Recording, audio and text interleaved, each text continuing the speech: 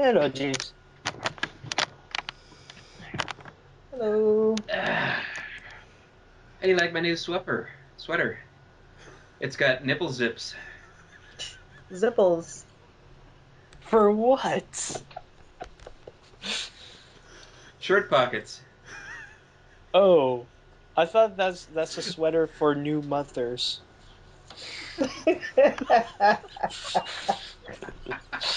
Like a nursing sweater?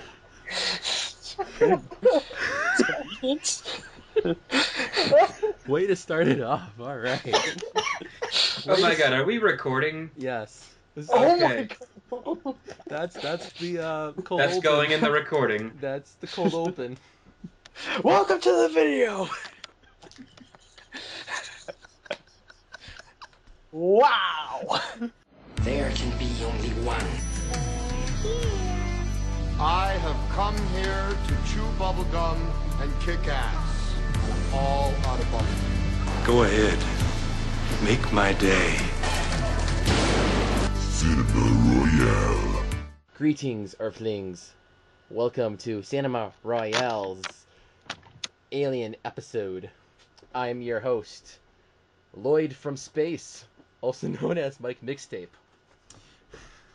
If you caught that reference, you're awesome. Along with me are my awesome film connoisseurs. Let me introduce you to them one by one just for your pleasure. To my right, far right, for your viewing pleasure, is Matt Brunet, also known as AniMat. Yep. Hey guys. Yep.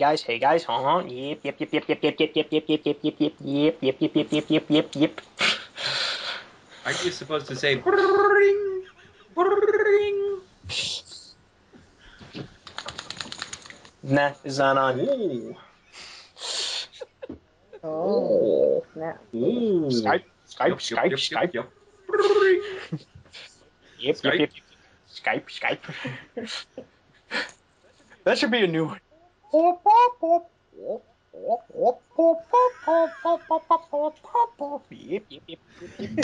That'd be awesome. The man in the middle is James Sullivan, also known as Jaimetud.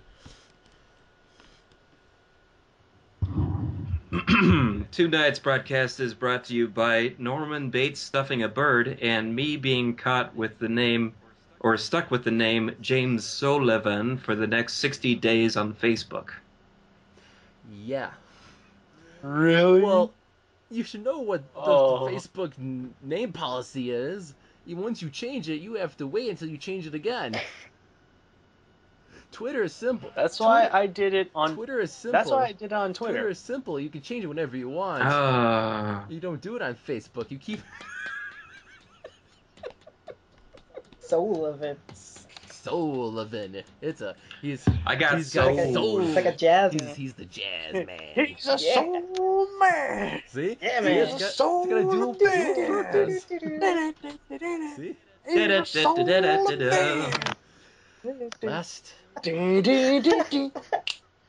Last but not least, the woman on the left is Sylvie, also known as Shaman Pretzel. Hello, happy November, and I don't care if it's post-Halloween, I'm still gonna wear my Halloween costume.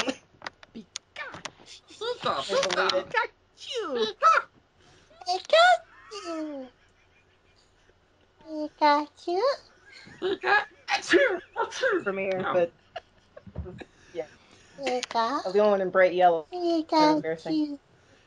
So, welcome to Cinema... At first I thought it was just a raincoat or I like something. a good woman in yellow. I was gonna say, Yeah, she's got the best one. she dressed up as April O'Neil or something? I don't know.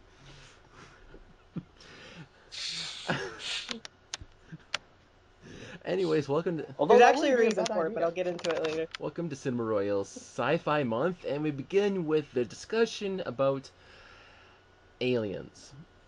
You know, we're in a galaxy far, far away, and there's a lot of possibilities. There are life beyond Earth. You know, there's a lot of films about aliens. There's a lot of, people like, I seen a UFO. That's a UFO over there. So we're gonna discuss the depictions of A lot of movies answering the question, who did it? Aliens. exactly. We're gonna talk about possibilities of what aliens are depicted as in films, and of course, I asked these guys ahead of time what they're gonna do, and it's interesting to see what these guys have come up with. So let's start out with Sylvie, with her pick of an anime, which I'm interested to hear. Mm-hmm. Yeah, I know. There's many, with the subject like anime, there's many that you can pick. It seems like 90% of them have to do with some sort of extraterrestrial obscure one. And I almost kicked myself for missing this because I love this year. It's like the perfect week to do it. So the anime is the 2001 OVA, Alien 9. It's not a movie. It's actually a 4 episode series. Yeah, I So it's noticed that. It was like, uh, what? 4 episodes? Wait, OBA or OVA? OVA. it's OVA, right? I think that's how you say it. OV or OVA, yeah. But it's an anime series, but it's very short, Yeah. but it's very fulfilling. I actually prefer shorter animes because I feel like they can pack more into it as opposed to your Dragon Ball Z's or Sailor Moons or even Attack on Titan where they kind of really like stretch everything out like episode after episode after. I like the small compact animes, and I really liked this. So it came out in 2001. It's about a group of 3 girls who are elected to uh, encounter aliens, or aliens sort of land on their school. I think they go to a junior high or an elementary school, and they're tasked with capturing, apprehending the alien.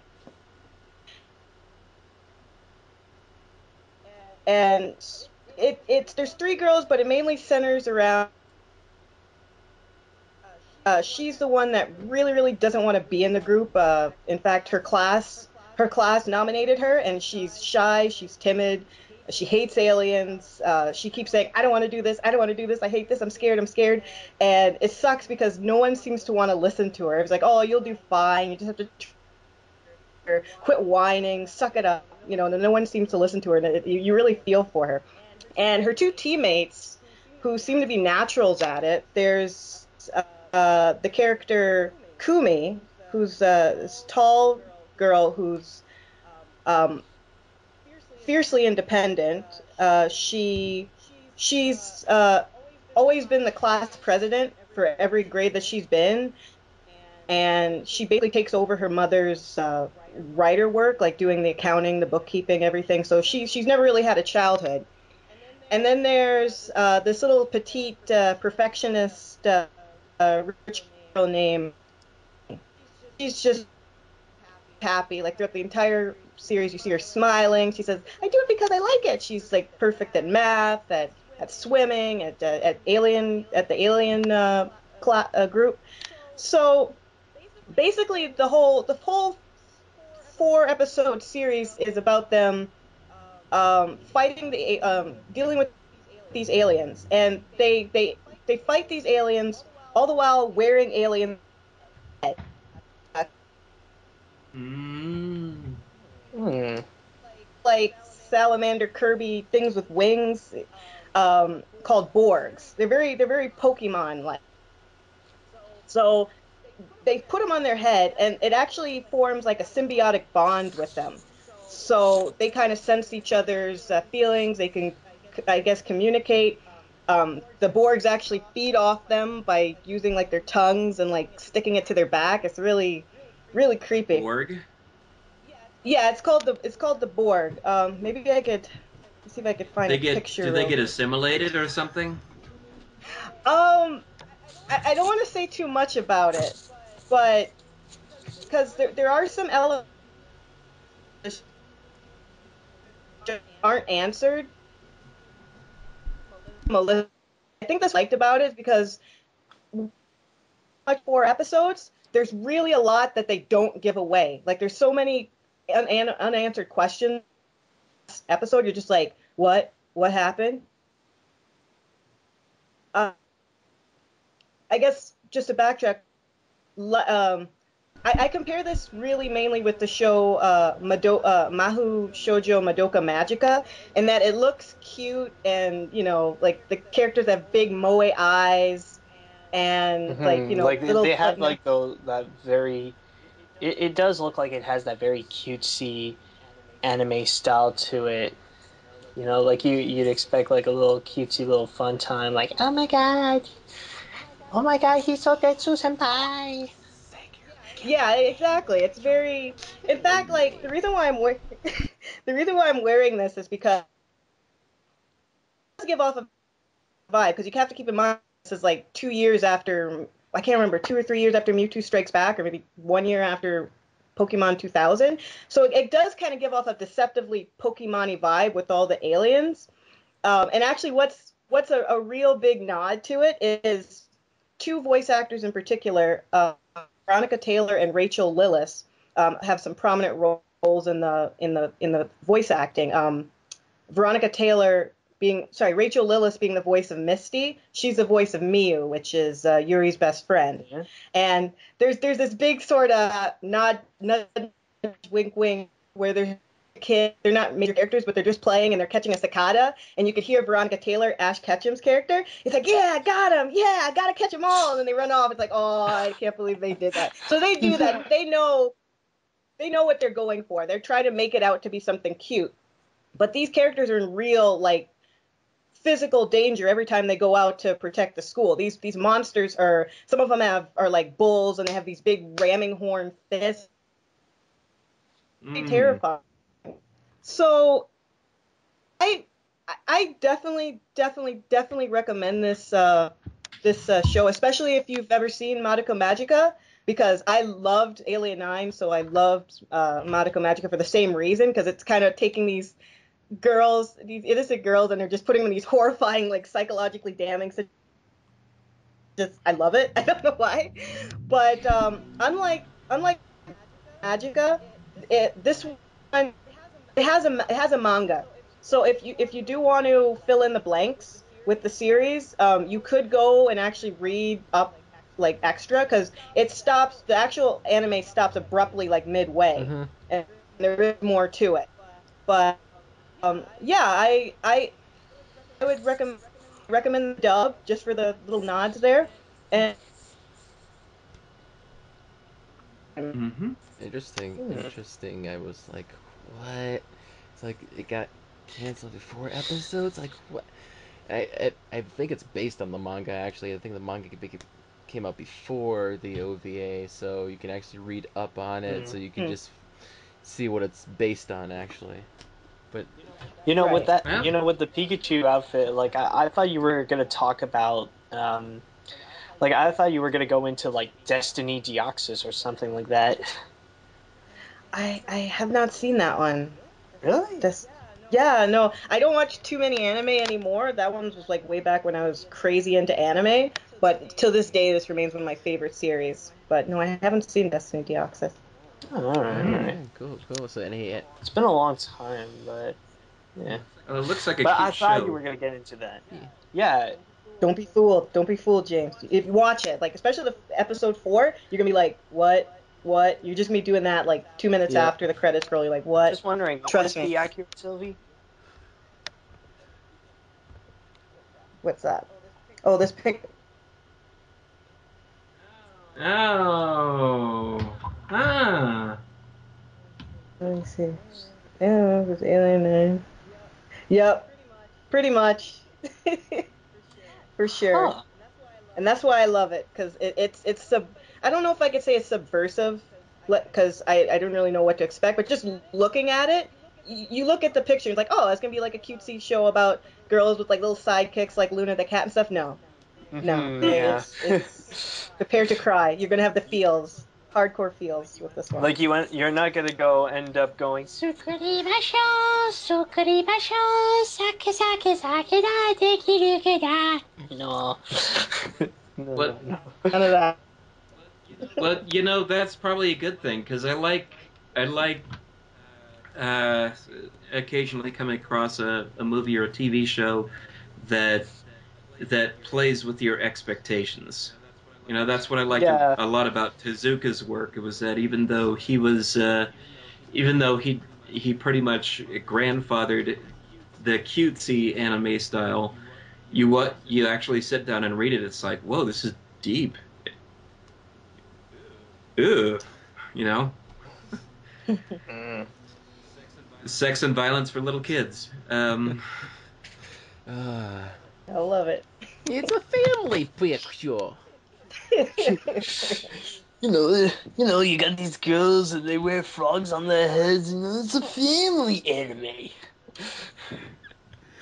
So from that spectrum, let's go to something that came out last year, I believe. It was a American Canadian Jesus. co-production kind of film, and I Yeah, believe Matt Jesus. Brunet has reviewed it, and he's actually here to talk about it once again. Yep. Because, okay, here's the thing. Out of all the animated features that I've seen and that I had to review, this has to be possibly the most unoriginal, dull, generic animated feature I have ever seen. I am talking about, of course, Escape from Planet Earth. Now, Oh, base, phew. what were you Yeah, what are thinking? you thinking? I sort of got a spoiler about what Matt was going to talk about. Oh, really? Anyway. Yeah. Sorry, Oh, I thought it was going to be the other No, no, no, one. no, no, And if that, no! no, That's not no. released. That wasn't released yet Last last year, year, I said last year, dude. not 2002. That oh, Don't spoil it no, now. What the fridge? God, yeah. You gave out a big hint. Oh, Now this whole podcast is ruined. no, You ruined it's the surprise party. like everybody's Okay. gonna know. If all right, if you And- people watching this guessed it right, fine, you spoiled it.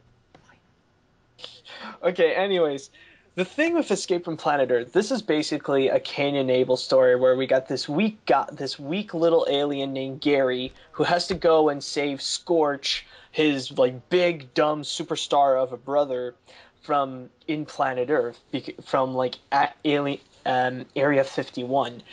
There's literally no sense of originality. The plot is very generic. The the animation, it looks so dull. There's nothing creative that can really come out of it. Even the characters, like they're just dumb and annoying, and they're just like they pull out all these crappy jokes just to entertain the kiddies. And especially Scorch is like he's the kind of dumb that really annoys you. Like every stupid thing he does, like always pinches a freaking nerve. And like, oh my god, like you can see that in the animation, you know that like the studio can do something good out of it, but they were offered nothing to work with. They were offered jack all to work on it. It's like it's just it's so bad how generic it is, especially from something that came out last year. Like that's freaking humiliating.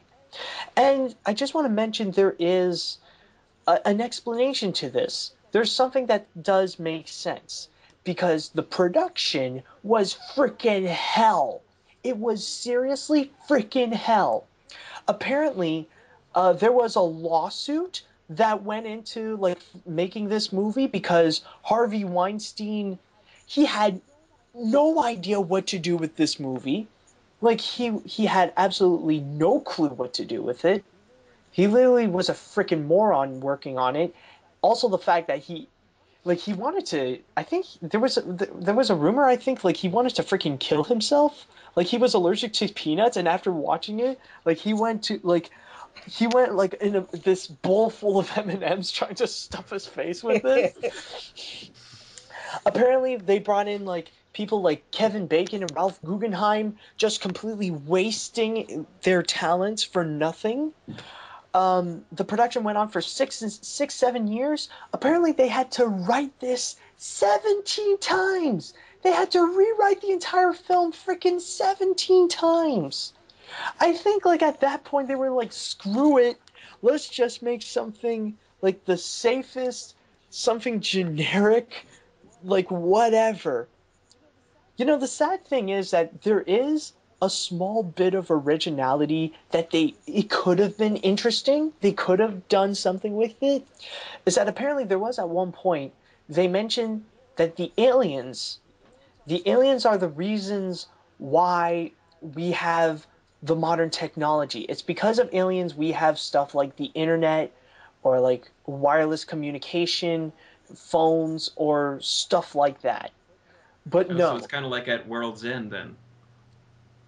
it's something like that, a little bit.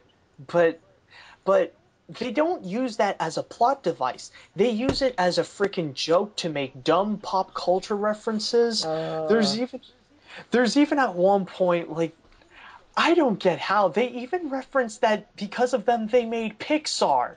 And they even have like a caricature of like one of the aliens with John Lasseter. Like what? Like I've never like it just makes like the existence of this movie is just it's just mind-blowing.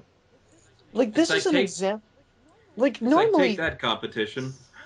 yeah, like normally, like I've seen movies that are like so dull and generic, like they're like forgettably bad, like Alpha and Omega, but like this is the kind of unoriginality and dullness that's just painful.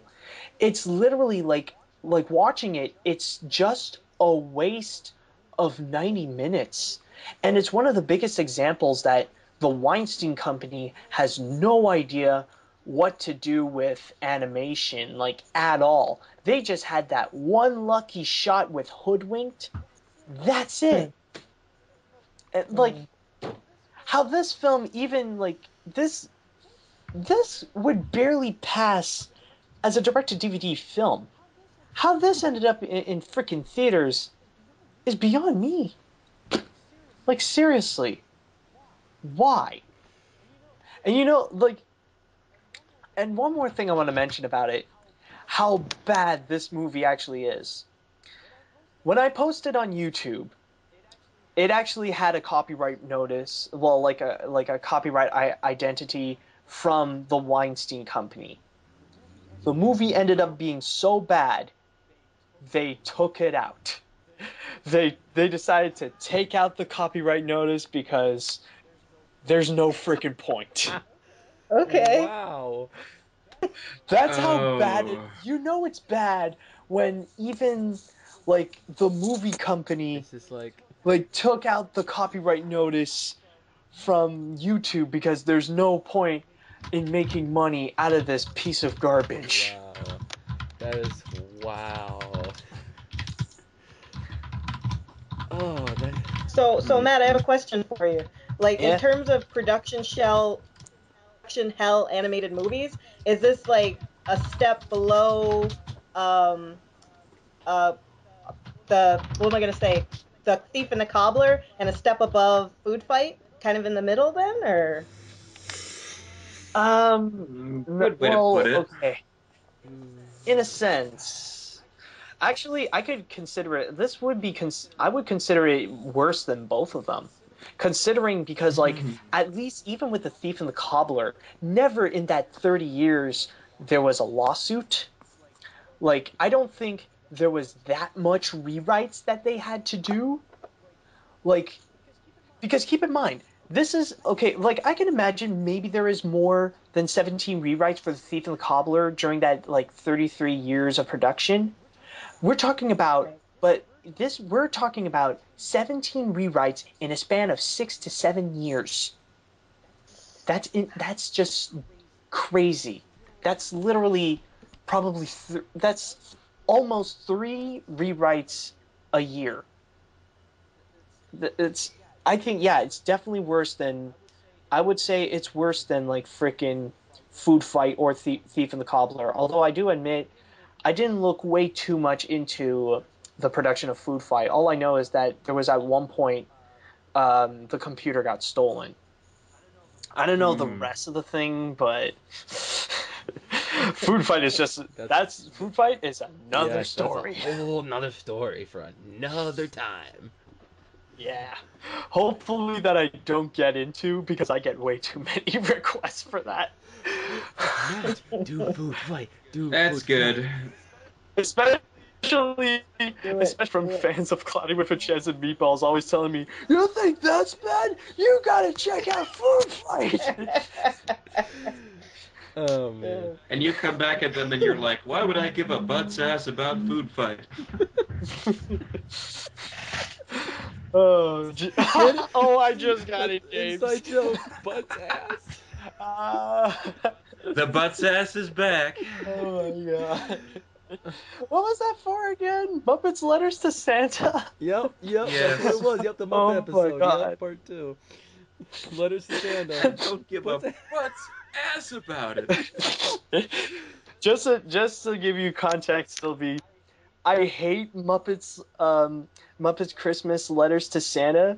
I went full on rage. I apparently did not think about what I say, and somehow butts I don't give a butt's ass kind of came out of my mouth. Oh my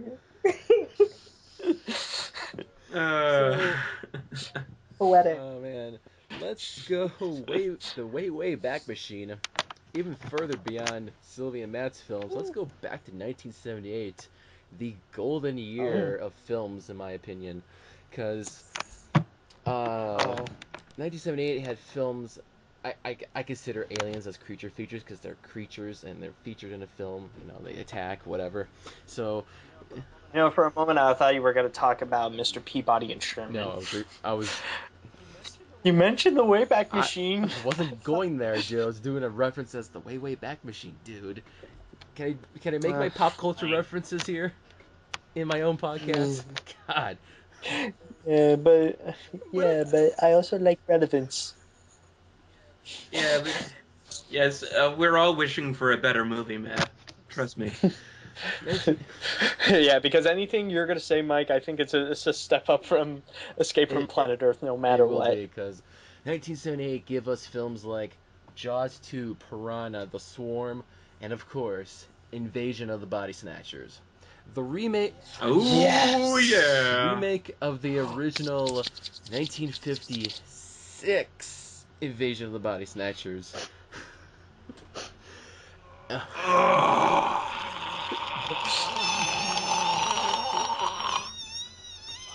I like that movie. Oh man, it was on my to watch list. I was like, I have to watch this. I have not seen the original. I plan on watching the original for context because there's cameos from the original actors from the original movie in this film as well, which I didn't catch on. So I read it from IMDb apparently, but it features three big name actors that I was like, really? Donald Sutherland, Leonard Nimoy, and Jeff Goldblum. I'm like, what is this? What is this? So, and this is interesting because this could be a new perspective of aliens too, because this is an interesting kind of alien for you, because the body snatchers are at the beginning of the film. You notice that it's set in space, and you see this whispering, fuzz. And I'm like, what the fuck am I watching? Like, and it floats down to Earth, and it starts growing into plants. It's like a pod with a flower on it, and it starts to circulate around San Francisco, which is set in. And at first, you get this female lead. I don't know her name. I don't know the actress, but she's throughout the whole film, and she doesn't know what the flower is. She's like, "This ain't in the flower book. I don't know what the flower is." Puts it on the side of her by her clock, and I'm like thinking, dude, that's gonna be a plot point in the film. Okay, let's just get it going. Her boyfriend Jeffrey. Oh man, this kind of flipped me out when I was watching this because Jeffrey is like this slob kind of guy. He's watching football on the TV, and then all of a sudden, you start to see something happening to Jeffrey. You don't know why, but later on you catch on. It's like, oh, is that what happened? No, that's pretty cool. Jeffrey changes into a completely different man. He's like this formal guy, emotionless. He's like, I'm gonna have to go to a meeting tonight. I have to go, honey. Let's go. I'm not gonna. I gave my tickets to the football game to a patient. One of mine. He's a dentist, and he's just, and she's, and the girlfriend's like, what the fuck is going on here? Not literally, but it's just like, something's happening to my boyfriend, and all of a sudden, everywhere else in San Francisco, it's happening. Donna Sutherland plays this health inspector. His first scene is actually pretty hilarious because he goes to his restaurant and expects it, and he's like, "You see what this is? What is this? It's a caper. No. If it's a caper, you would eat it. This is a rat turd." What? He found a rat turd What? in a soup, I believe. So you just picked it like, this is a rat turd. You get Well then. Mm. something random, but um, so he's along with her and trying to solve this kind of mystery.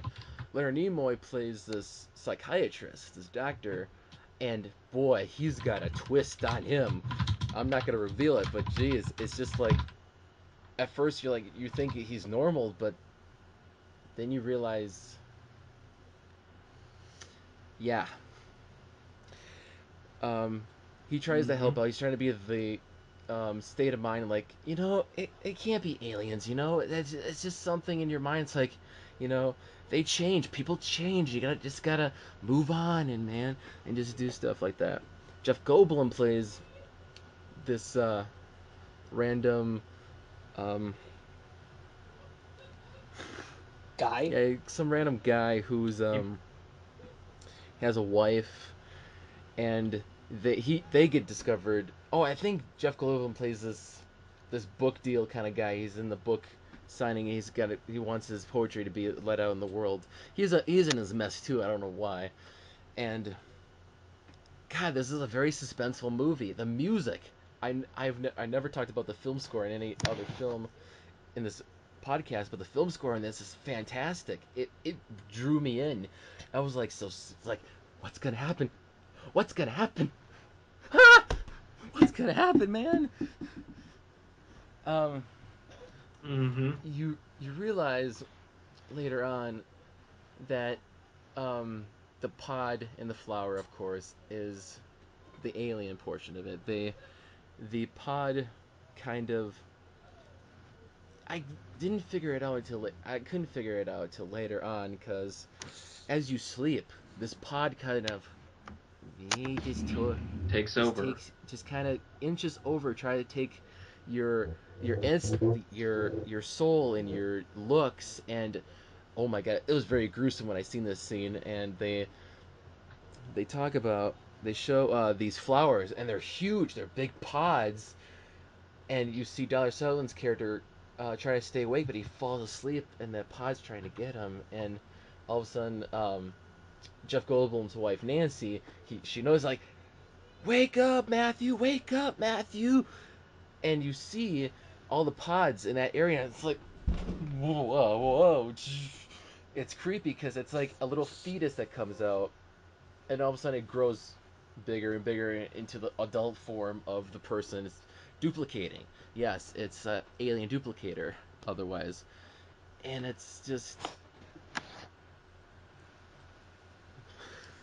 Mm-hmm.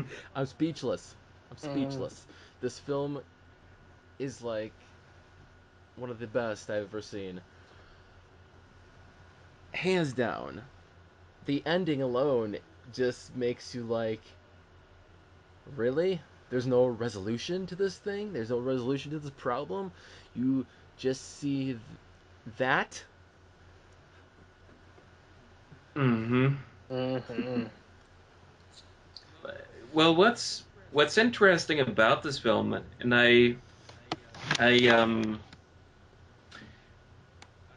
I did watch this, and after watching it, I sat back, I watched the special features on the DVD and whatnot, and I learned a lot of interesting things. Um, they there are several scenes. There are certain ways that they um, that they use to out establish the takeover of of people in this film, and they they'd invented this special type of portable camera in order to film part of it. I think no no maybe it was it wasn't exactly invented per se, but it was just a very compact camera. I think at the time relatively new, and they in order to there are scenes with Kiefer Sutherland uh, Donald. sort of rapidly charging through crowds, looking at everybody, wondering if anybody around him could be an alien or not. Mm-hmm. And to do this scene, they didn't. They actually did it pretty cheap. They actually had Dennis Sutherland, Kiefer, no, Donald Sutherland, not Kiefer Sutherland, Donald Sutherland, uh, out on the street following a cameraman, and they just went out on a busy San Francisco street, and they were passing through people, and he was bumping into them. So that that whole bit there was pretty much off the cuff, and they have these shots in the film where where there's buses driving by and people just sort of staring out the window.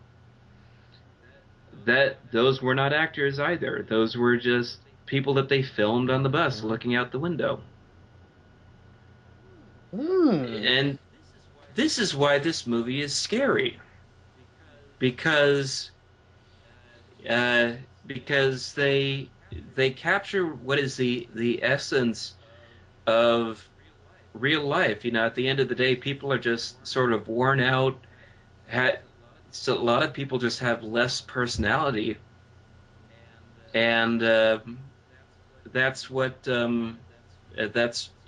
sort of what this movie proposes, is the threat being a world without individuality. You know, you hear critics saying all the time, like, characters are one-dimensional. Now there is a reason. They're controlled by aliens. Yeah, I here's part of the legacy that this film has. I was watching Animal House this past year, and uh, Sutherland plays a a professor in there at the college that the movie takes place in. And there's one part where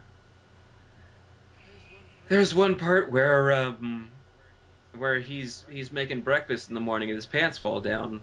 You get a nice look at his buttocks, and I was just like, What?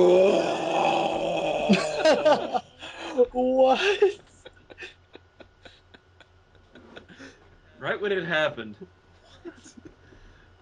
What? And for the longest, Well, when I was watching the film, I was like, okay, I understood the whole body snatcher thing, and I was like, okay, but where does the original body go? And I'm thinking, where's the original copy? And I'm thinking, they're dead.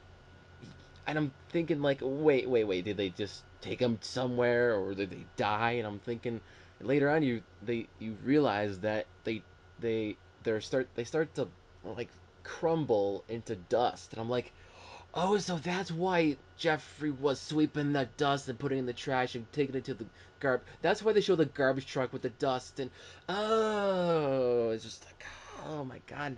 They sort of Mm-hmm. the bodies sort of deflate, don't they? Yeah. They kind of, yeah, they deflate into existence. It's just, and then poof. Mm-hmm. I'm like, that is genius.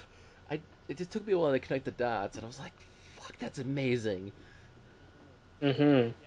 Yeah, the one thing I really got to mention about Invasion of the Body Snatchers is that during my teen years, me and my friends, I think we were in summer camp, and we made this movie pretty much. Like we made like our own homemade Invasion of the Body Snatchers movie.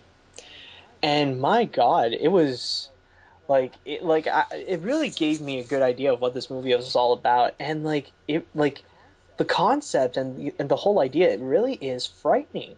Like it is kind of a frightening idea because like this is kind of your typical like aliens invading Earth and they're like taking over humans and stuff like that, but they're doing it in a way where you least expect it, and when you realize it, it's kind of too late because they've already taken over like a lot of these people and the original bodies are pretty much gone.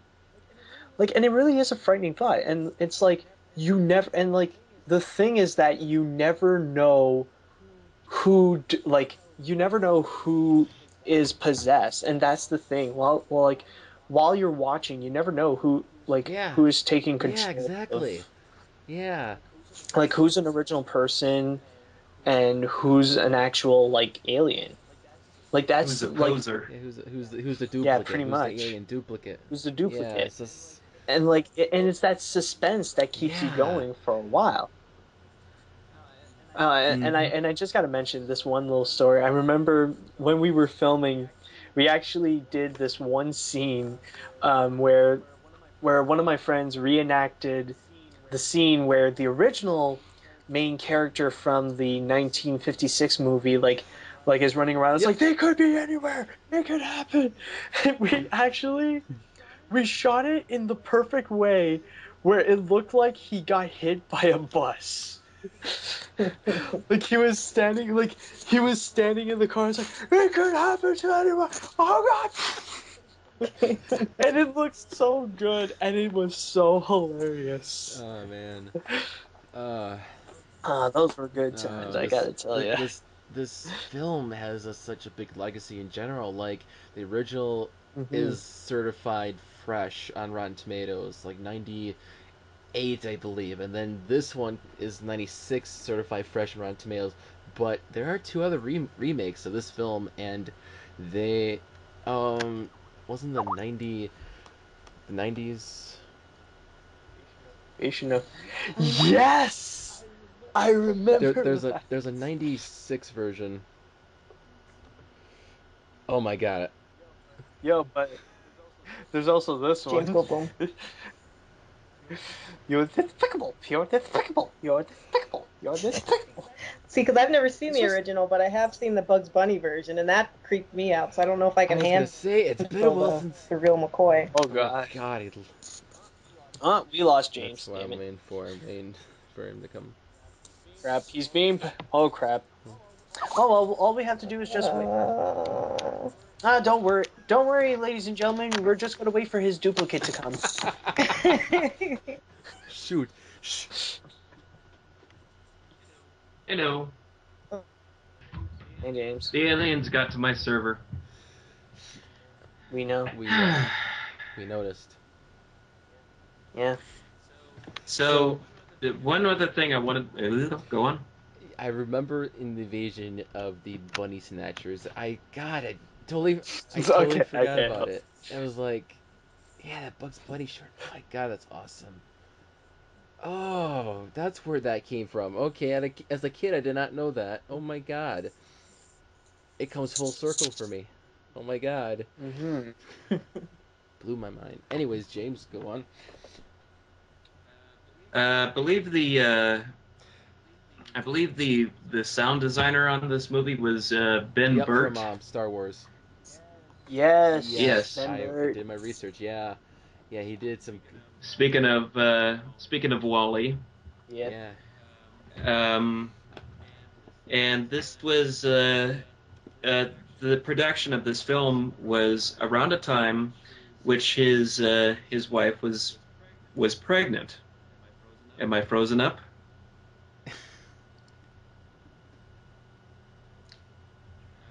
Wait, what? Okay. Yeah. At least I Oh froze in yes. the right position. So, uh, while his wife was pregnant, they actually went to the doctor to uh, to listen to the baby's heartbeat. And what he did was he got a recording of the baby's heartbeat and all of the little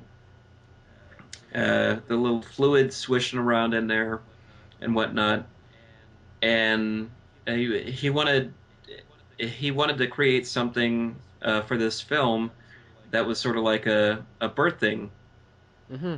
atmosphere. Every time the pop people are born, you sort of hear these Yes. swishing noises Yes. Oh. and Mm. and uh, and a heartbeat and whatnot. And that is what you're actually hearing is the unborn son of Ben Burt. Wow, that is good trivia, man. I mean, Oh, this guy's son was a movie star before he was even Yeah, born. Think that's about major that. props. Oh my god, that is that is freaky. awesome. Mhm. Wow. How freaky is that? It's like, could you impress people? Like, you watch this movie and it's like, you hear that? That's the sound of a fetus. Mm-hmm. You now you Very can evil. impress all your friends at home. Ah. Oh God. But yeah, I I don't know. I don't know if the I have to watch the original, but this version blew my expectations. I mean, like I said, there was two other remakes after this. There was a 90s remake in 96, I believe it was by who directed it? It was Abe Vieira, and Abe no, Vigoda? Fiera, not a Pagoda, Fiera. He also did like Bad Lieutenant with Harvey Keitel. But Oh, Ferrera, yes, yes. did I say it wrong? I am bad with enunciation. I'm sorry. Um, Yes, the star of the Driller Killer. yes. Yes. Okay, so yeah, but that got some good reception. I only got 72% on Rotten Tomatoes, which is not so bad. But 7 years ago, 2007, they remade it with Nicole Kidman and Daniel Craig, and it's got some bad press, man.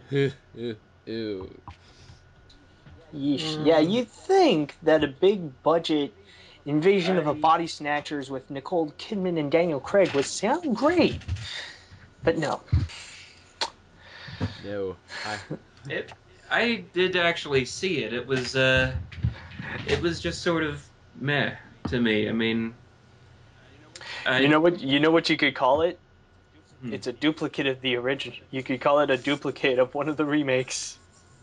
mm-hmm. The remake, the remakes got into a one of the remakes got into a cocoon, and then the invasion came out to make something less stellar than that with less emotions.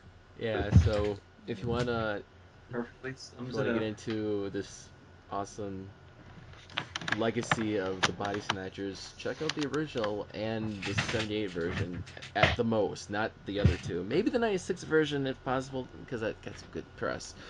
But let's just move this along to a nut. And the bunny Yes, snatchers. if Check the the bunny Bunny snatchers. Snatchers, Yeah. yes, if God, Looney Tunes, I fucking love Looney Tunes so much. Possibly the latest good one. Yes, God, I remember. Because I'm actually surprised that it was released in '92. Believe it or not. Yeah, yeah, I totally remember watching that. Fuck, that's nostalgia for me. Fuck me. I'm hunting rabbits. I'm hunting rabbits. I'm hunting rabbits. Oh man. So let's I'm gonna switch computers here. Hang okay. on. You got it, James. And intermission time, intermission. What is it? His turn? I was just segueing into it. So segue. Let me Oh segue yeah, into it. because we did Sylvie, we did Yes. me, then we See, did you. you Now got Mr. the pattern James. now. Good job. It's gonna change. It's gonna Yes. change it in round two, but you'll Uh, see. As we Okay. as if we get James back, I'll segue into his movie. Just as Hi, yeah. do you see him? Cause I don't. yeah, we do. I see I him. don't. I don't. What? Am I the only one? Am I You and seeing you and the things? you Ha- I what? okay, now it's on. I see Okay. It James. took a while to load. Jeez. What the fridge? My computer's slow. It took one. Okay, Yeah, I because see. now Okay. you're All Yep. right, all right. Here I I see am. you. Here I am, nipple zips and everything. Well, get out of here, Jesus. Okay, so let's go from one good alien film. Let's go to another one I love so much. It makes you say ack ack ack ack ack ack ack ack. Mm-hmm. Aqua? Back. Wait, it's coming to me. Yep. Think Wait. about it. Come on. Ack, ack, ack, ack, Ack ack, ack ack, ack ack, ack ack ack, ack ack, ack ack, ack. ack, ack, ack. Oh, there. Okay, I know now. Uh, Mars Attacks. Mars Attacks, of course. Oh. Yes. This 1996 very insane type of alien invasion film. Um, you know, disregarding Invasion of the Body Snatchers, most alien invasion films follow a very simple recipe. That's remake War of the Worlds, and just change the name of the characters. Yeah, I think that's. And that is the kind of thing that Mars Attacks does. They take that scenario in which it looks like they've got superior firepower and superior weapons and everything, and then it's something silly that defeats them in the end. Something completely Yeah, think about it unexpected. now. It does make more sense. Yeah. So yeah, all I can say, that's all I really need to say about the plot now, Mm-hmm. right? But what does this movie have going for it? Well, it has Tim Burton directing. It has a star cast of actors. Literally, all like the best example of an all-star cast. Mm-hmm. Mm-hmm. And that was actually kind of one of the things that disturbed me about this movie was when I first saw it. I was a kid. I was 11, 12. It was a little bit. Uh, I shouldn't say a little bit. It was kind of unsettling to watch these people get shot and turn into skeletons. Um, it wasn't completely horrifying, or you would see me making another best scares list for next Halloween. Mm. But in any case, um, it seemed like this movie this movie seemed like it was an excuse to take as many big name actors as they could find, stick them on screen, and kill them. Yeah. Yeah. Yeah. I mean, Mm-hmm. wow, how many big name actors? Oh, well, except Tom Jones. Except Tom Jones, he's the Oh, only that's celebrity right. that does not get killed. Oh, that's right. Yeah. Yeah. Yeah. I guess people love Tom Jones. Uh, By the way, you can add another. Like I just discovered this. You can add another celebrity onto the list because for many of the Martians, we got Frank Welker. oh well, oh yeah, that's right. Well, there's several Frank Welkers that die in the film. Then, Oh, yeah. So if you want to see Frank Welker die a lot, this is for you. yeah, let's see what we got. Let's see. I'm gonna pull up the movie here. Mars Attacks. uh, I got the Okay. IMDb page, so he's like, got the sources, but Yeah. I believe. Oh man, Jack Jack. Nicholson as the president. That's like the best president. Jack wasn't Nicholson there is. an Oh, wasn't there an he entire plays Robin Williams skit? two characters. That's right. He plays Jack Nicholson play. He Art Lad plays. Land. He plays a guy who runs a casino, Yep, I that's think. right. I was like, wait a minute, what? What the dual role? A dual role in Mars Attacks? That's pretty cool. yeah, when upon revisiting this film for last year's War of the Worlds episode on From Pages to Pictures, I I had a little bit more of an appreciation for it, but I gotta say I never would have figured there was two Jack Nicholsons in this movie. I mean that's how well he's dressed up in his other role Mm-hmm. here as the president. Oh yeah, and both versions of Jack Nicholson die. Spoiler alert. Mm-hmm. Not the Not Jack Nicholsons. Nicholson. He's supposed to be a badass. Yeah, Jack Nicholson in a Tim Burton movie dying over dramatically? Say it ain't so. But Uh, there's and Glenn Close, playing the president, playing the first wife, okay, okay, yep. dies in a very silly manner. Um, Pierce Brosnan playing a professor And dies then you in the got Sarah movie. Jessica Parker in it, and she She gets her head stuck on a yep. dog. She's She gets her Wait, head stuck on a dog, and then she dies. it's so. But yeah, the Pierce Brosnan and Sarah Jessica Parker has like this love interest kind of thing going on, so they die together. I so Hmm romantic. Danny DeVito plays a character called Root Gambler. Yep, yep, He yep.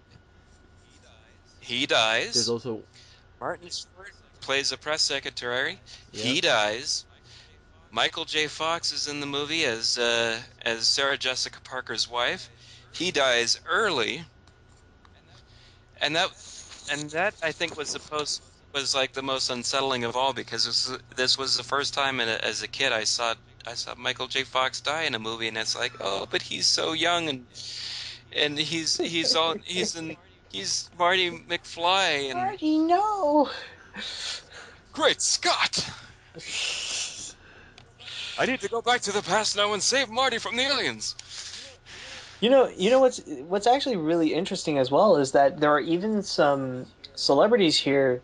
They weren't even famous then, but like nowadays they're pretty much big names because I also noticed we got Natalie Portman. We also Hmm got Mm-hmm. Jack Black. Let Mm. me see. Are there a few others? Oh, but they were able to predict Jack Black being a celebrity because he dies in the movie too. Oh, well, what do you know? Boy, these Martians are Yes, but he dies. insane. But oh, here's the amazing thing about Jack Black, though. Every time you see Jack Black in anything, it doesn't matter how much it sucks. He's always having so much fun doing the role. Mm-hmm. Even when Yeah. he's on, he's going over the top, doing whatever he wants. I even saw him. I even remember I saw him on a clip on Sesame Street. He was talking. He was trying to educate kids about what an octagon was. He was like, "This is an octagon. It's awesome. It's got 8 sides and everything." I'm like, "Whoa, he's really getting into talking to about an octagon."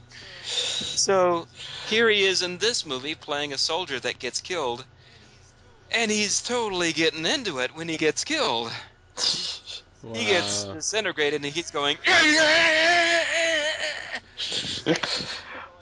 Although I can't really buy the fact that Jack Black dies in this movie. Because you can't kill the metal. The metal will live on. Live on. Damn. That came out wrong. Tim Burton tried to kill the metal, Yeah. and he failed, as his movie was smite to the ground. Yeah, Mars Attack. I Mars sorry, what? Attack is Tim Burton's sweet, sweet love to sci-fi in the 50s, pretty much. It's you Mm-hmm. could see the influence on the 50s sci-fi. It's very you can see it, and then the aliens have this unique, like, facial. It's just them in their uniform, but they have like a glass helmet, and they're just a face with a brain on it, which is iconic because they scared the crap out of me as a kid. I when I saw it as a kid, I was freaked out. I was like, okay, you stay away from me, Martians. You stay away from me. Oh, By, here's by the way, would you guys believe me when I say? Well, I'm sure you guys believe me, but would you believe that this is like all this is actually based on a bunch of trading cards? Oh, I know. See, James knows. No, I didn't know that. Anybody collected them? The Mars Attacks trading cards? Not me. I know Morgan did, but not me. See, Oh. Um, I, well, how else would I know? of course.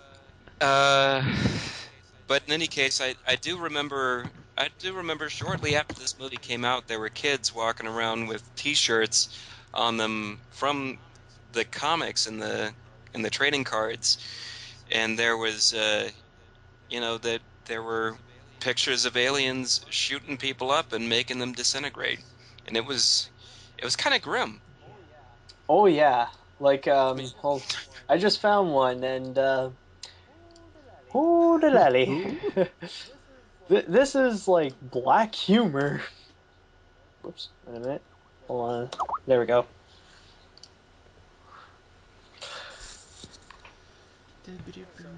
Wait, So what? yeah, Oh, Mm, Jesus yeah, Ooh la Christ. la. oh, yeah. yeah, this was going an extra level of darkness that they deliberately averted for the film, and that's kind of why they hired Tim Burton, because he could deliver something that was a little bit more popcorny and Mm-hmm. funny, which thankfully, I say thankfully, he did, because I wouldn't. There's something about this image that's too dark and too manic at the same time. Yeah, it's like you don't know if you should be like scared or laugh at it because it's like I get the joke, but sweet Jesus, this is messed up. Hmm. Mm-hmm. Yeah, they do have. Watching the film again, I was less disturbed by it, of course, because I'm an adult and I see more what he was trying to do with it. Burton was trying to do something that was not just an adaptation of these trading cards. It was a lot of the scenes of stuff getting destroyed and whatnot. It looked like, mini sets uh, getting blown over. It looked like there were there were subtle nods to like 1950s, 1960s sci-fi. Even Mm. it's hard to explain. I do also recall that early on in the production, the idea that the aliens should be done in stop motion was actually proposed, but they skipped over that idea because it was going to cost too much Mm-hmm. money. Yeah, I So, guess not. so what they did, they went all with CGI, and here's a little trivia that's about to make our all of our childhoods a little bit rosier. Um, the sound of the aliens walking. You know how they created it? Now, Squeak toys. They took a squeak toy and walked it along the ground like this. Bup, bup, bup, bup, bup, bup, Oh. bup. Oh my god. So when you watch the movie again and you hear them marching around, think March of the Squeak Toys, because that's what you're really hearing. Oh my god. oh, Okay. Wow. Wow. Mind blown. So, let's go for round two of our films. Let's hop back onto the animated bandwagon here with the almost teased 2002 Disney film that AniMat yep, will talk about. yes. As you guys almost spoiled. Anyways, I'm referring to, of course, the 2002 Lilo and Stitch. What's interesting about this one is that this was made back when Disney was starting to be a bit in the downside when this was right after the Renaissance, and they decided to go to do other kinds of films as well. And it's evident with they wanted to do something like a comedy with Emperor's New Groove, or more like a kind of like this Avatar-esque sci-fi, or I don't know what to consider it, like Atlantis, you know what I mean? But then comes Lilo and Stitch, and I just want to say this right now. My feeling towards it are pretty much the same as Doug Walker's, so you'll find a lot of similarities to what I think. With Lilo and Stitch, I gotta say, it is good. This is a generally good film.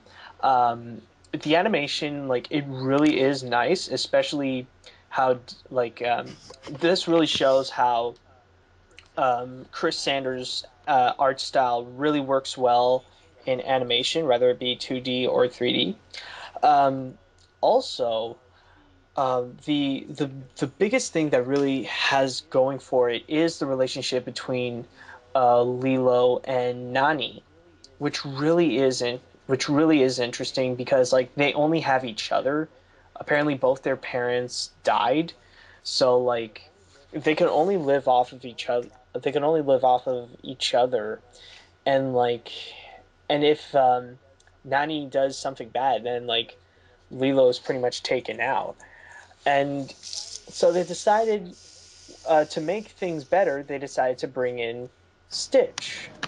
So and like in and just to end off with Lilo and Nani is that you really do see the heart. You really do see the what they're going through, and it really emphasizes the message of family, where pretty much the moral is pretty much Ohana means family, and family means no one gets left behind, and it really is it really is one of the most heartfelt Disney films out there. But then comes Stitch, and this is where I find it it's where it's not a great movie per se, because the thing with Stitch is that I feel like it's mostly made for the kiddies. I will admit, all the aliens and stuff like that, the concepts and stuff and the designs, all very creative.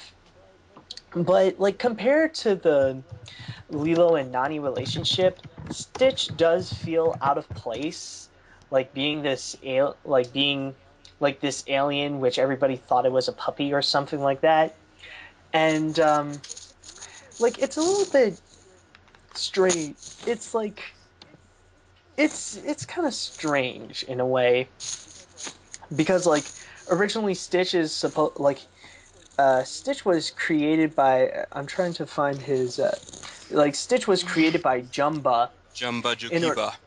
Jumba Jokiba in order to be this killing machine, but apparently it was way too much for the entire galactic race, so they decided pretty much and then suddenly Stitch escaped, and they send Jumba with another guy named Pleakley to go after him on Earth, and that's where Stitch comes in.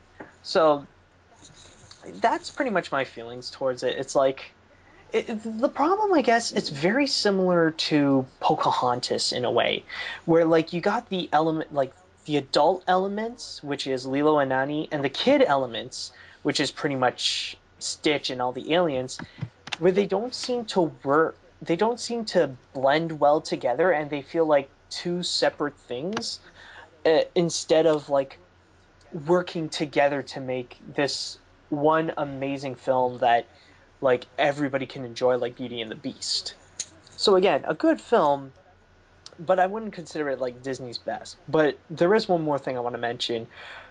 The one thing that really is amazing about Lilo and Stitch is the teaser trailers.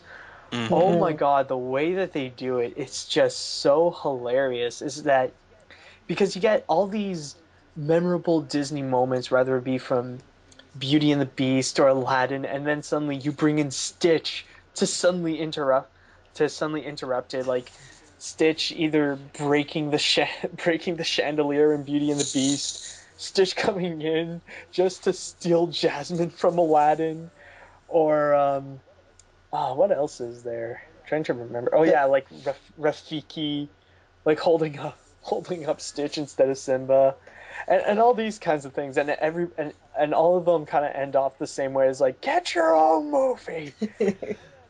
Oh yeah, and then there's also the Little Mermaid. It's like Yeah. it's Yeah, like he's she does surfing part of over your world on surf. its surf.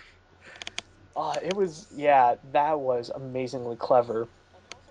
And also, another interesting thing I want to mention is that, oh my god, like I'm actually really surprised how Disney is advertising Stitch, because my god, he is everywhere. When you go to the Disney parks, Stitch is like up there. Like Stitch is among like you see him everywhere, like among like Mickey Mouse, Goofy, Donald, Tinkerbell, like he's like like they use Oh him all the yeah. time. It's Oh like yeah. ridiculous. Like it makes me wonder, is Lilo and Stitch really that Are you kidding popular? me? It spawned a whole Yeah. franchise. I mean, you got the straight to DVD movies, but then Yeah. you got the TV series that spawned from it. You got a TV speed. You got an Yes, the anime Japanese anime, which I also. was gonna mention. The Oh my anime, god, goodness. it's just like, are you?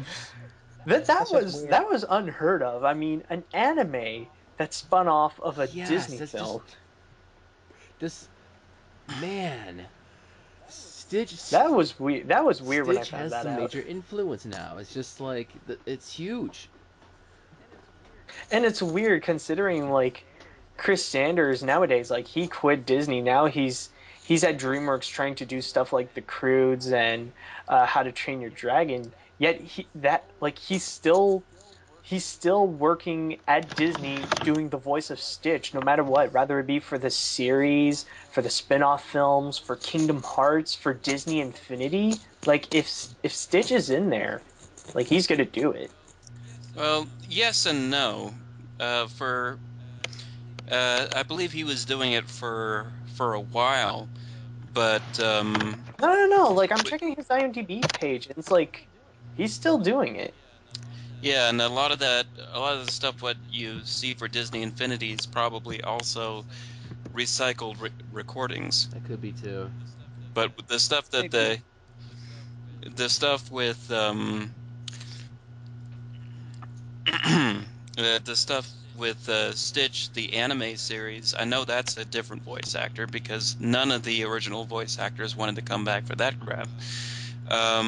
I see. Well, I don't know because I see like Leroy and Stitch, Lilo and Stitch, the series. It still says Chris Sanders. No, the anime. Anime, the Japanese anime, Oh the yeah. That's Japanese. true.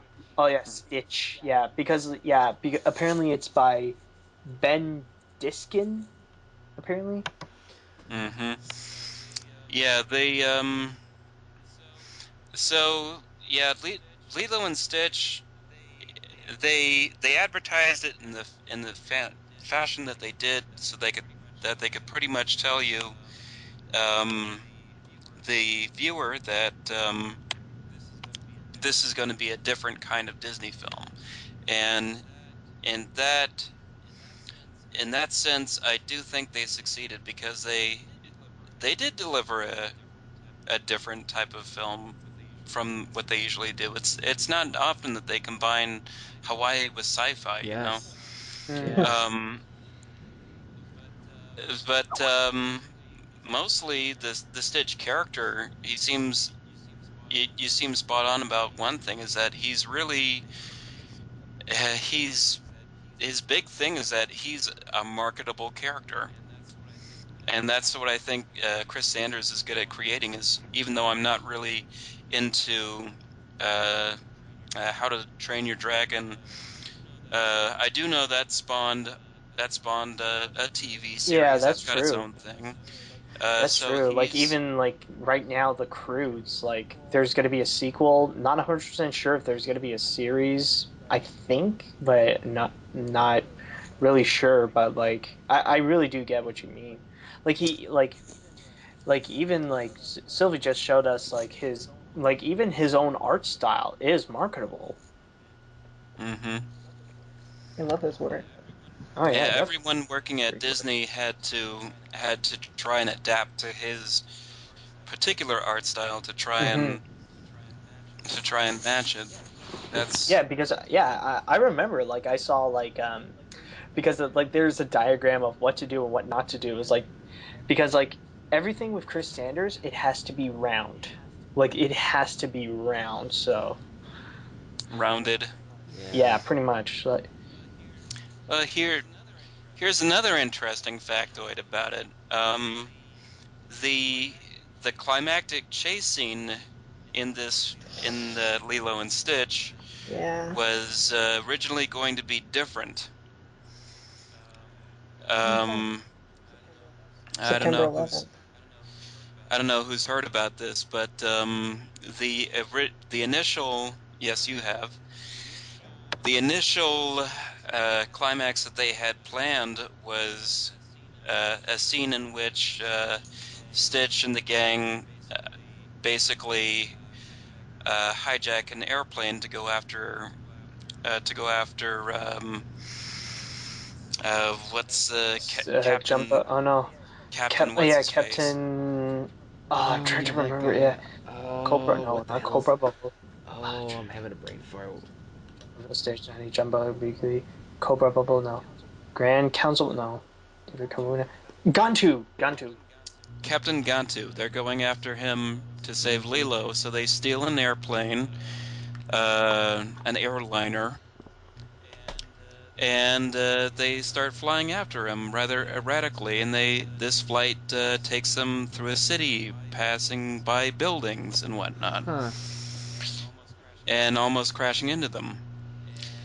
And this movie was released in 2002, but they scrapped that ending and Cause yeah, they reanimated the it climax, and was it Since was that's why. still yeah. It was even though it was a year, it was still pretty hurtful for us. It, I, Hmm. that's a whole nother that's a whole nother trend in I. films. It's like there's a lot of things you got to change because of that incident. It's just like yeah, that's a whole nother thing. That's oh jeez, yeah. Oh Hmm. man. So yeah, but the if anyone's curious though, the sequence was half finished, and it's up here on YouTube, so you can watch it after. Oh, really? Where? You got a Oh link? really? Uh, Really? yeah, I I'd got a like to link see right that I want here. to see actually. that too.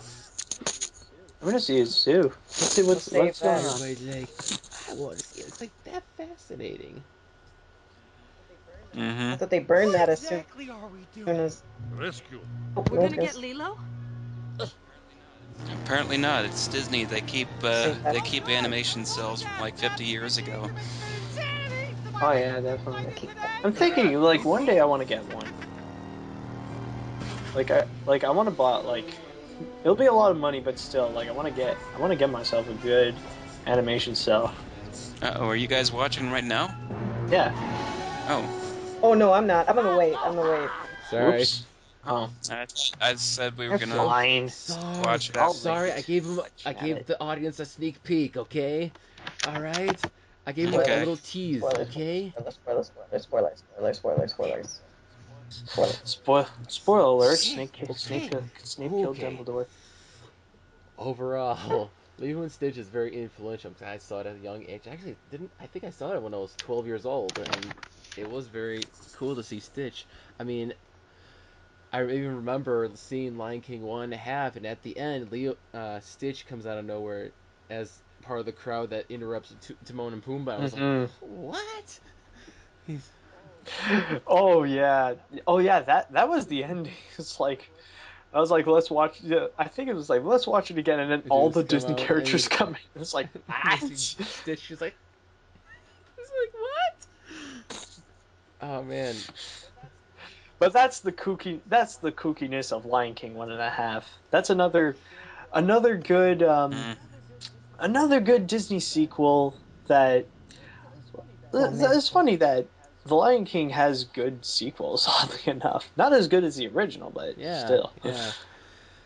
So let's take it from Lilo Stitch and let's play a little tennis here between Matt and James because we're gonna jump back to James with his film, which would be Yes. Garth Edwards' directorial debut. Which, if you know Garth Edwards, he directed the recently made Godzilla film reboot back in May this year,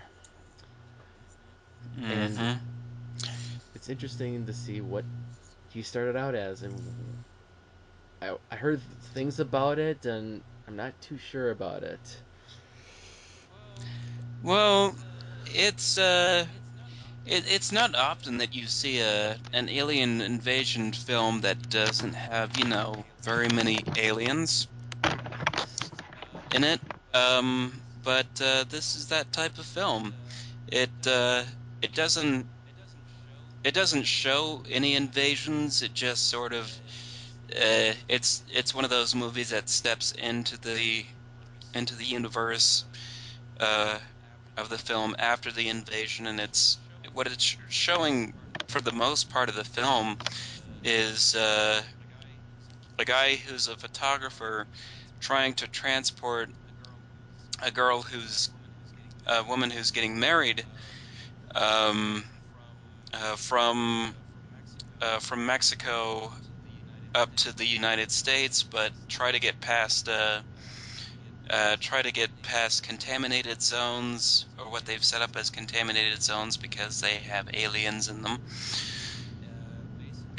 Basically, everything.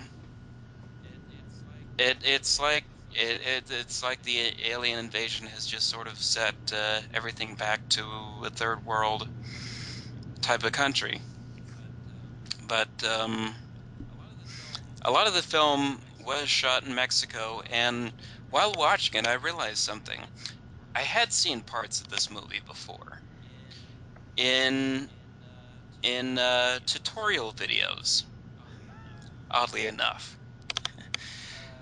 I couldn't believe what I when it dawned on me. I realized, oh my goodness, this is what I was seeing a couple of years ago. There's a piece of software called Mocha, uh, which is a program used for motion capture, or motion tracking, I should say. That means if you have an object in a scene that needs replacement, it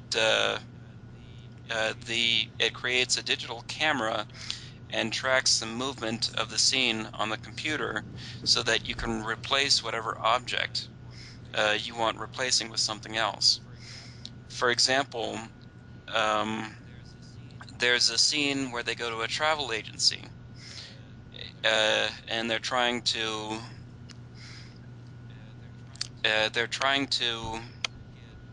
get safe passage from Mexico up to the United States. And at one point, the the travel agent signals over towards he signals over towards this sign on the wall behind him, and it says contaminated zones. And it shows a map of different areas that have been alien infested. And in the original shot, it wasn't a map at all. It was actually they did not shoot this scene in a travel agency. They shot it in a Mexican restaurant, and the guy was pointing at a menu. Hmm.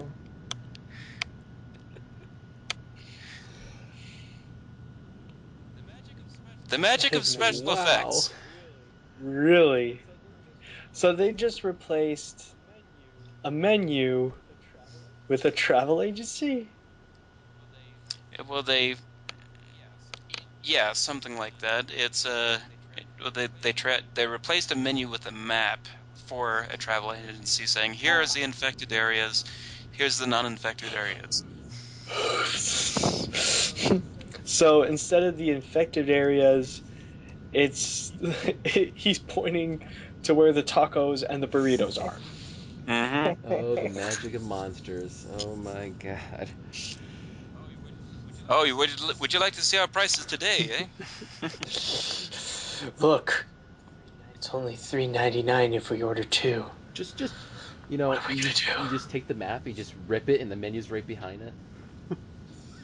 This actually opened up so many ideas for me when I realized what I was watching, because I was thinking, you know what? If there was an alien invasion, and just think of all the different new cuisines that would pop up. Are the aliens edible? Are they sentient?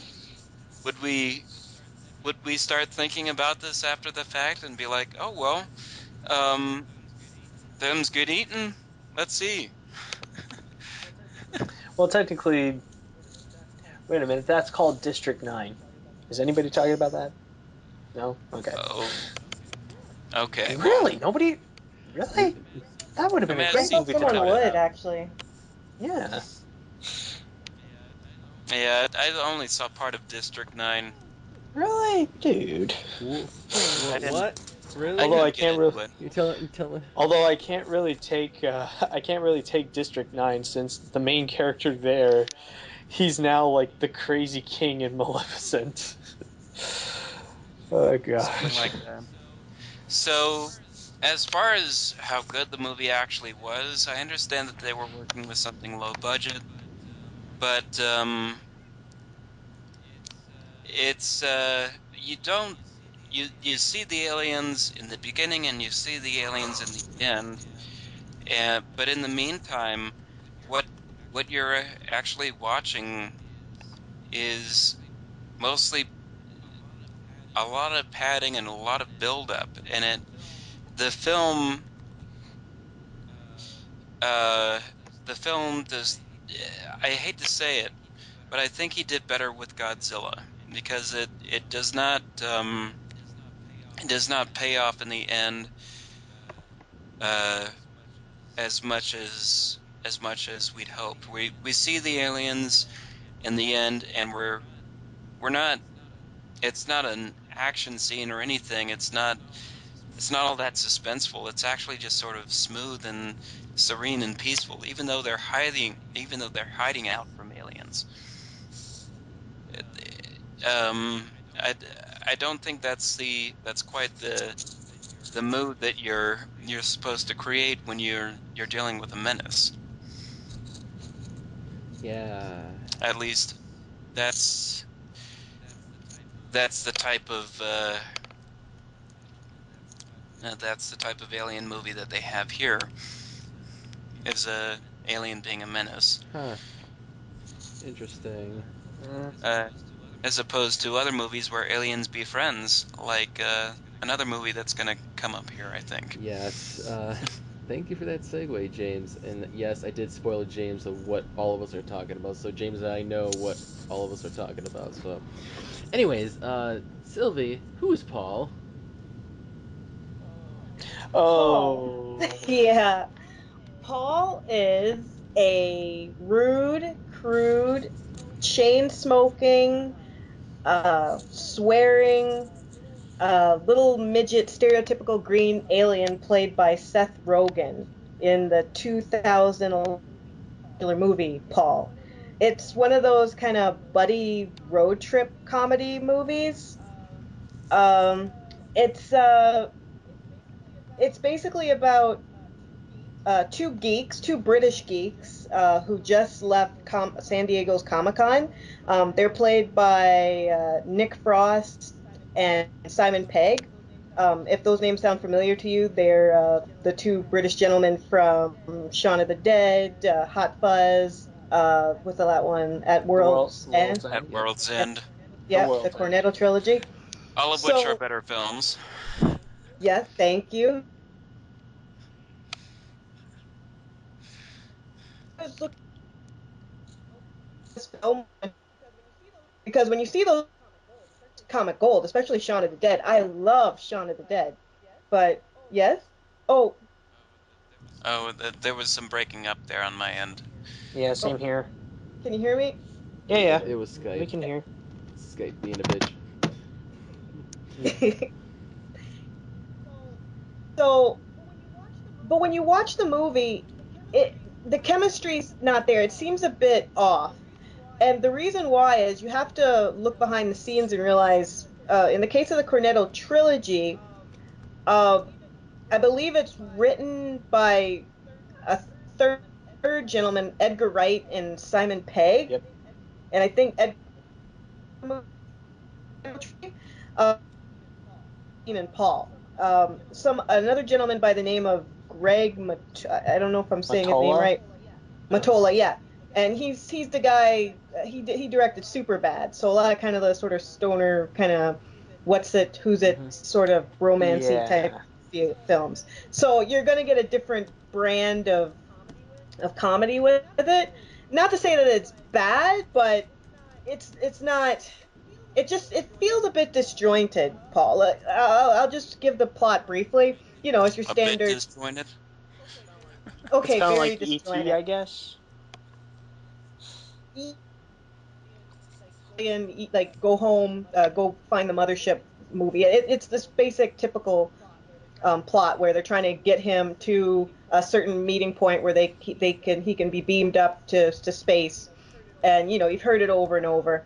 Um, it's what I didn't like about it. Like the first time I saw it, I was really disappointed. I was actually, I think I saw it the first time. I watched it again today, and I hate it less. Like it's still not a great movie, but I can kind of appreciate it more because they do take the care to sprinkle in a lot of sci-fi references. I think to its credit, the movie is self-aware. It's kind of borrowing from other films, sci-fi and otherwise. There's some in some instances they're not even borrowing from sci-fi films. There's a scene where two guys are racing in a car, and one character yells out, "I'm on a mission from God." So at some point, it doesn't even they don't even care where they're pulling the references from. And I'd like to say one thing about this movie is it would make a good drinking game. And I say this because you could take a drink every time a character sees Paul and faints, because they overuse that gag way too much. Like it's tired after the first two times, but they keep using it over and over and over again. And or any time Kristen Wiig, the character by the name of Ruth, that Simon Pegg and Nick Frost character kind of unintentionally she plays this theologist or like this Christian fundamentalist that totally has her world flipped around when she sees Paul. So, I didn't even uh, get that character. That character really annoyed me in this movie. Christian Wiig, yeah, I didn't get her either when I first saw it. Like I think it's cool now that Christian Wiig's so big, because I think when I first saw it, like I think Bridesmaids had just come out, so I don't think her really that elevated, but seeing how big she's gotten. But yeah, her character, she she has like this newfound lease on life when she finds out that I guess God doesn't exist according to Paul. So she's like, I can drink and I can swear and I can fornicate and do everything I want. So for the rest of the movie, all she does is just spurt out like uh swear jargon. And she had like some she makes up these really weird, like uncomfortably awkward phrases, and you could take a drink to every time she does it because she seems to do it like every time she opens her mouth after that point. And there are a lot of other stars in this movie. I can't reveal all the stars. It would kind of give away one of the interesting, if not weird, twists at the end. But you have Bill Hader's in it, Jason Bateman, um, David Kushner. I can't pronounce his name. He's like the guy from what's that movie? Anchorman, like that his Oh yeah, character. him. Yeah, yeah, yeah, Uh, yeah. Okay, yeah. Jeffrey Tambor. It's got it's not the worst movie I'd ever seen, but I think it's ruined by the fact that you go in with a different expectation of humor, and honestly, Seth Rogen as Paul. Why? I don't. I think the timing was because no, seriously, like you could have probably picked anyone else to voice Paul, and it might have done the movie Becoming The Paul, you're just like, hmm? Yeah. Really, the Seth Nah. Rogen? Yeah. well, I At, know at, why. You know the biggest issue is that I get what Paul is trying to do. It's Mm, trying to mix in all these different elements to make one amazing comedy because like right. but the problem is that they don't have all of the components. They only just have some of it. Like they have Simon Pegg and Nick Frost, but they don't have Edgar Wright. They got Greg Manola, but he doesn't have like an awkward person to work with like Michael Cera or Jesse Eisenberg. They got Seth Rogen, but they don't really have him work with a lot of things, you know? There, I don't know. Maybe he's missing. What's his writing partner? Apatow or no? Or no, Greg, or I think Greg something. Not the director. Who wrote Pineapple Express? Fudge Nabbit. Um, I think Knocked Up, or I'm trying to think. Damn it! Oh wait! I think I got it. James Franco? No. Evan Goldberg. Oh, Evan Okay. Goldberg. Yeah. It's like, yeah, so this is all the things. Like you got because you got Seth Rogen, but you don't have Evan Goldberg. You only have parts of like what makes these comedies good. You put them all together, they just don't blend well. No. No, they don't. well, it's not going to see this movie to see it to expect a different kind of comedy. That's the problem. The problem is going to this movie and expecting comedy. It's I just You didn't didn't get get it. comedy. I mean, I the whole time I was just sitting there like, what? I I all I see here are references to other films, and that does not necessarily a comedy make. Um, especially especially with the Peg and Frost combo. I'm not a huge fan of them either, but uh, this at least with their other films, I can say that I laughed at them. This one I just did not. And Paul I found to be just kind of a it's not Seth Rogen that's the problem. The problem is he's kind of an irritating character. I mean, he's supposed to be an elderly alien over 50 years old, but he's what uh, dropping his pants and mooning people every chance that he He just gets. acts like Seth Rogen. Yeah, Yeah, it's Seth it's Yeah, Rogen like Seth playing Seth Rogen Rogen. being Yeah, Seth that's what it Rogen. is. He's not doing a character. It's actually Seth Rogen being Seth Rogen. Hmm. hmm His motion Seth Rogen being Seth Rogen. They just put the CGI It's over just it as like, well. yeah.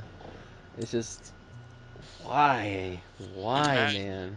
it was not it wasn't motion capture. It It was was just No, I thought it was. I read in the IMDb that like he couldn't be there for most of it because of the Green Hornet, yeah, the motion capture kind of. There was some elements of it, I believe. hmm. Like Oh, to could be get. wrong. I, I mean, it doesn't enhance the movie in the slightest. Like, but yeah, Here's something not. curious. Oh yeah, okay, yeah, I got it here right here. For much of the filming, Seth Rogen was off filming The Green Hornet, and so was unable to completely inhabit the character Paul's motion and interact with other actors. Jolo Truglio, who also plays O'Reilly in the film, stood in and finished what Rogen didn't complete. He studied Rogen's extensively. He studied Rogen extensively in order to impersonate his voice, perform on his knees to capture Paul's physical presence, and even improvised in character as Paul. When filming wrapped, Rogen came in and provided the character's voice. Mm-hmm. So some of it wasn't even no. Seth It's just Rogen. his voice.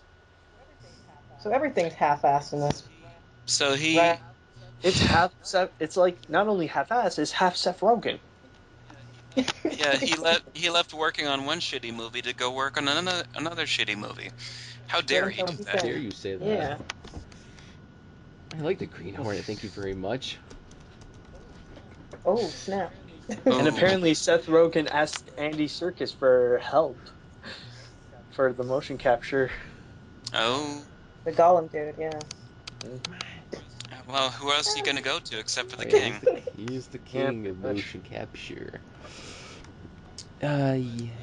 But Yeah. yeah, I couldn't help but notice one reference that got overlooked, or actually a couple. Um, you forgot to mention there was a Wilhelm scream in there. Oh, When has where the there Oh car been god, a that's goes in off. Wilhelm every scream? single film. Come That's the on. most overused stock sound in And anything. this movie actually gave me the realization that I'm finally tired of hearing the Wilhelm Yeah, scream, you know, Uh, because I watched this movie as a double feature. The movie before it, I was watching, Due Date, also had the Wilhelm scream in it, huh. and I'm just like, is this joke getting tired or what? But you know, it actually reminds me. This sounds unrelated, but in Game Grumps, I remember hearing that, like instead of the Wilhelm scream, there's another one that's much more preferred. I forgot what it's called, but it's like you know what it is when you hear it. It's like, That's Yeah, yeah. oh, the and Howie there's scream. one video where it's so funny. They showed like it's like it's the scene in Star Wars where all the TIE fighters come in, and like whenever the TIE fighters, like when you see a TIE fighter, they use that sound. So it's like all the TIE fighters come in. yeah, I was gonna mention that. I didn't say it last time. I forgot to mention it, but in the last episode for werewolf films, I was watching strippers versus werewolves, and that noise was in that film.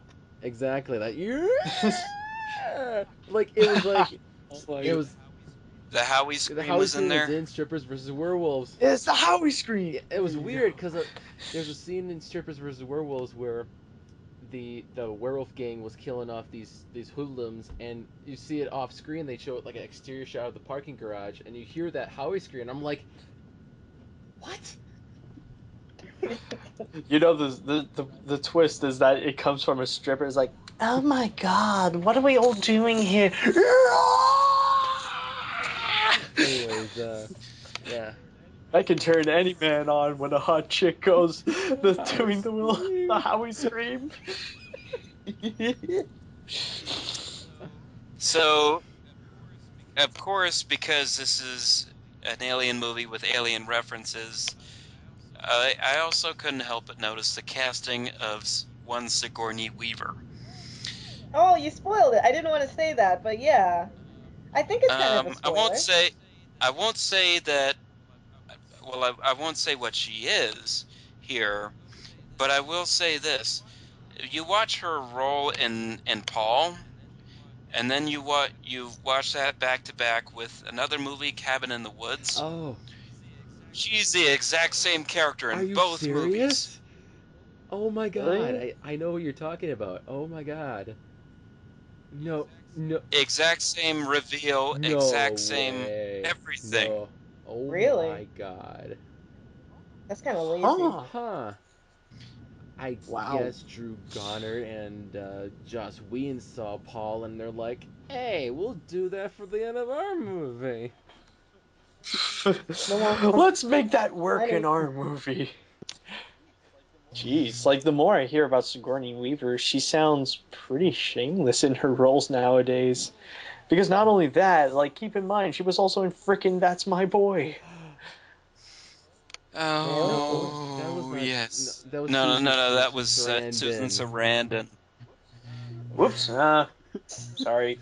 Jeez, Matt, don't get Susan Sarandon confused with Sigourney Weaver. My goodness, that's a Yeah. different. Well, God. Wait, hold on. Me, So, princess. Wrong, washed up hot actress. yeah. Oh, Oh. oh man. Anyways, speaking of two. Well, can't you? I mean, And if you're you couldn't listening to blame this, me. I Sigourney, mean, I'm sorry.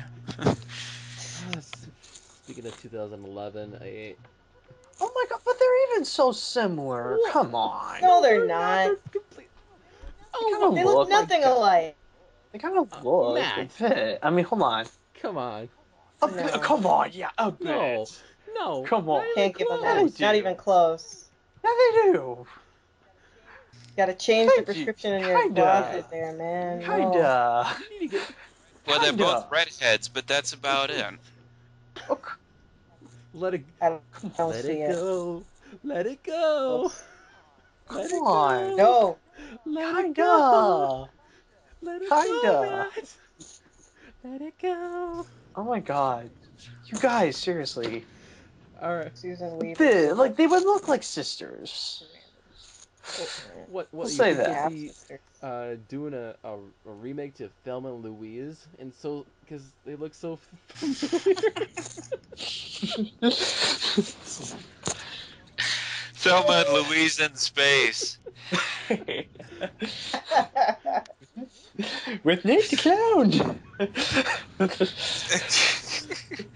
This is this when they drive off the cliff at the end of the movie, they didn't really fall. They took a fly upward, and they No, went they into just space they where they meant to reenact. fall. No, they reenact ET. I love you, Thelma. I love you, Louise.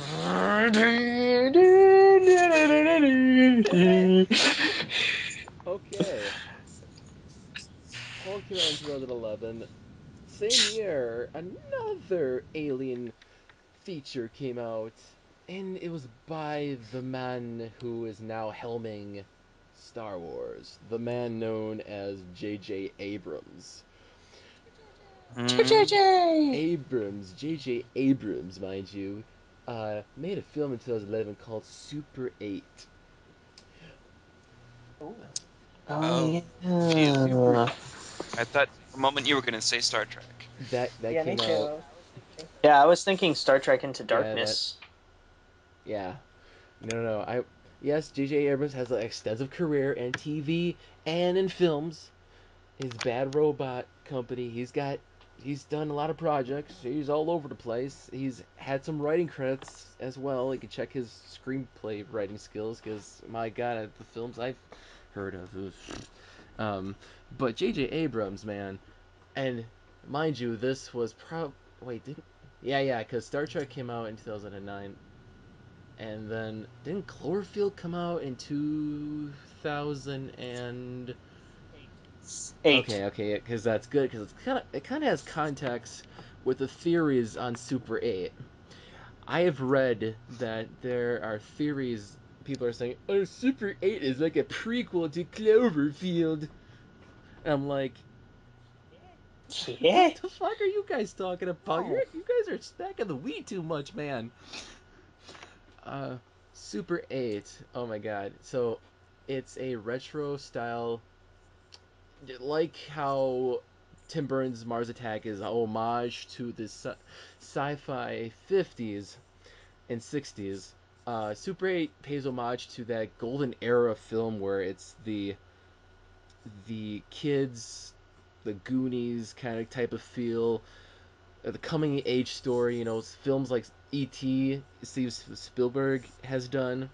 He also produced this film as well, so it's kind of a hint because they were like, "Oh, look at what we done." And this takes place in 1979. I found out because they don't tell you what year it was. You find at the beginning it's very sad because I will tell you right now, Super 8 has a Bambi effect where so Oh. right away. Did the alien shoot down No, a mom? what? Is that what you mean by the Bambi effect?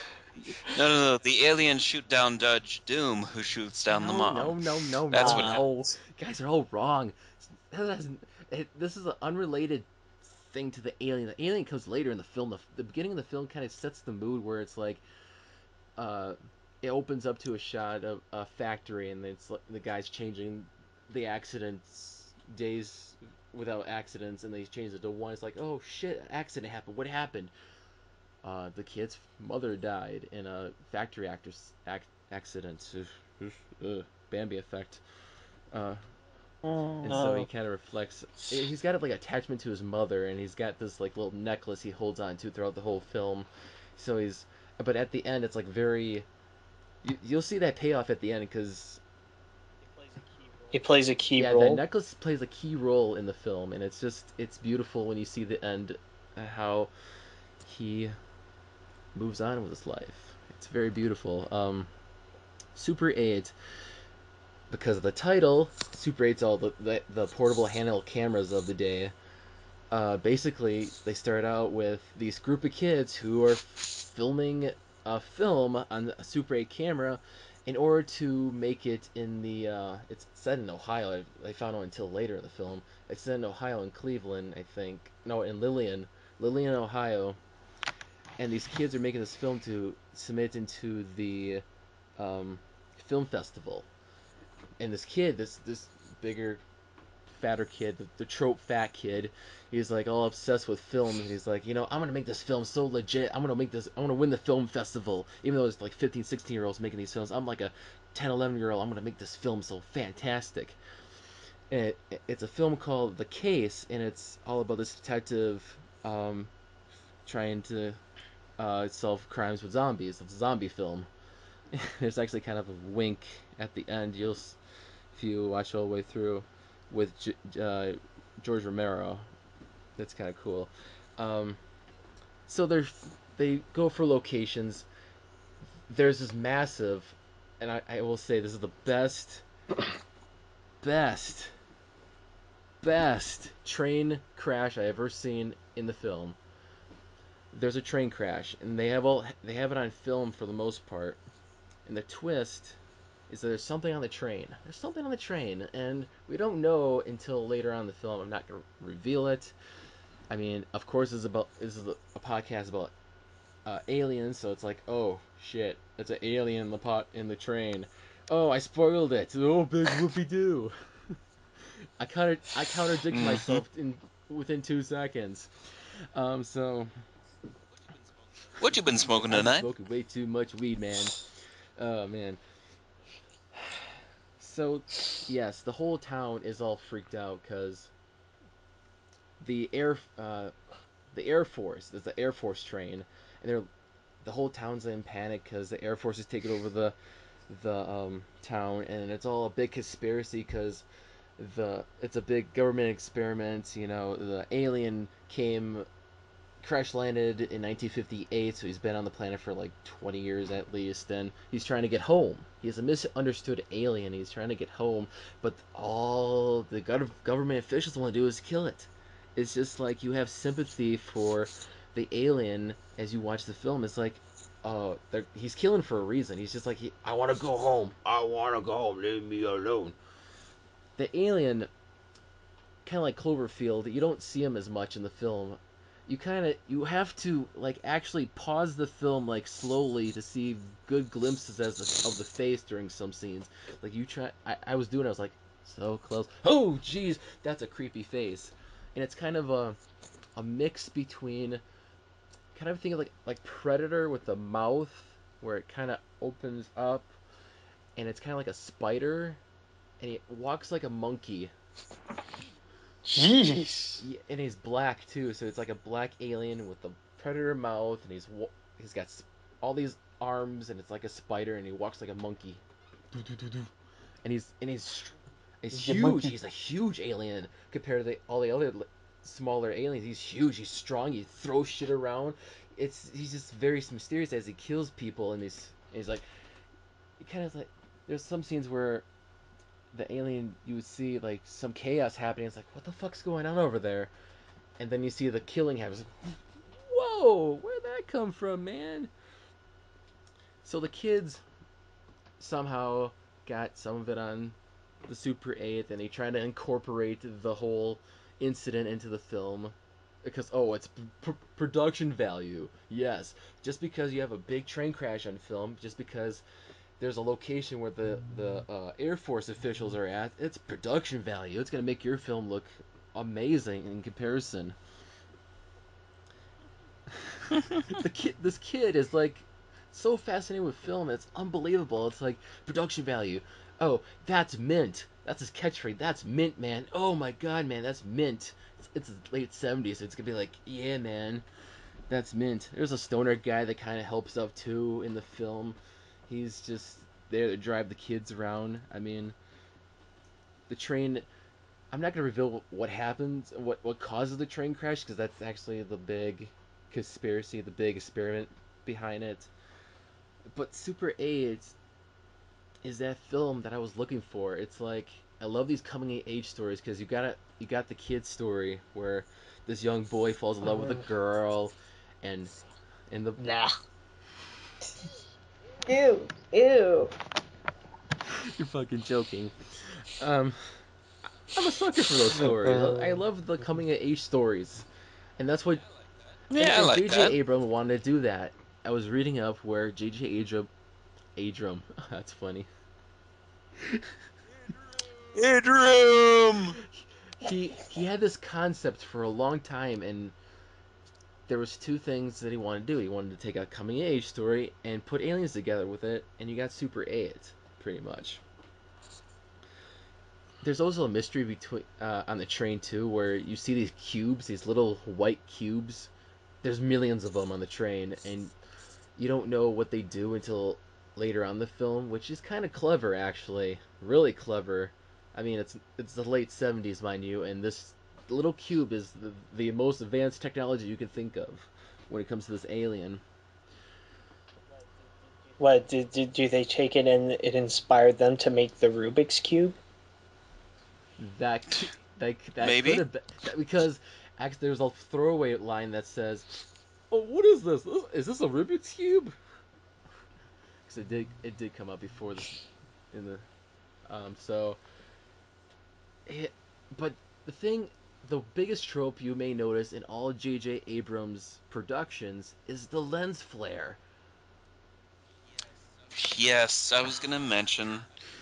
I mean, I to be honest, I do enjoy this movie. I really do.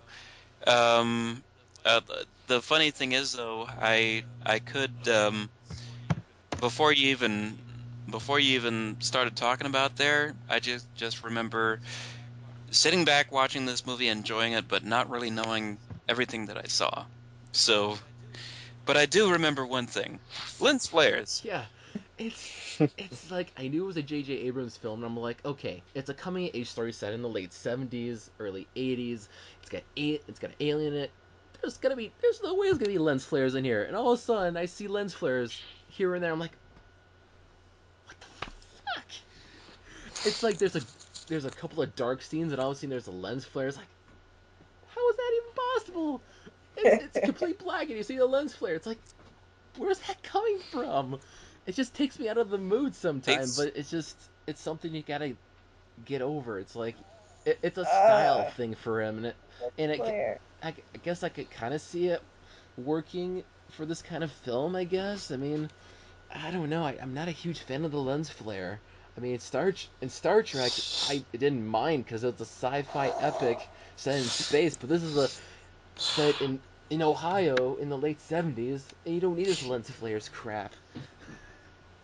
mm-hmm. I mean, yeah, they superimpose a lot of those Yes, in yes, I too. know, and I realize that they're not.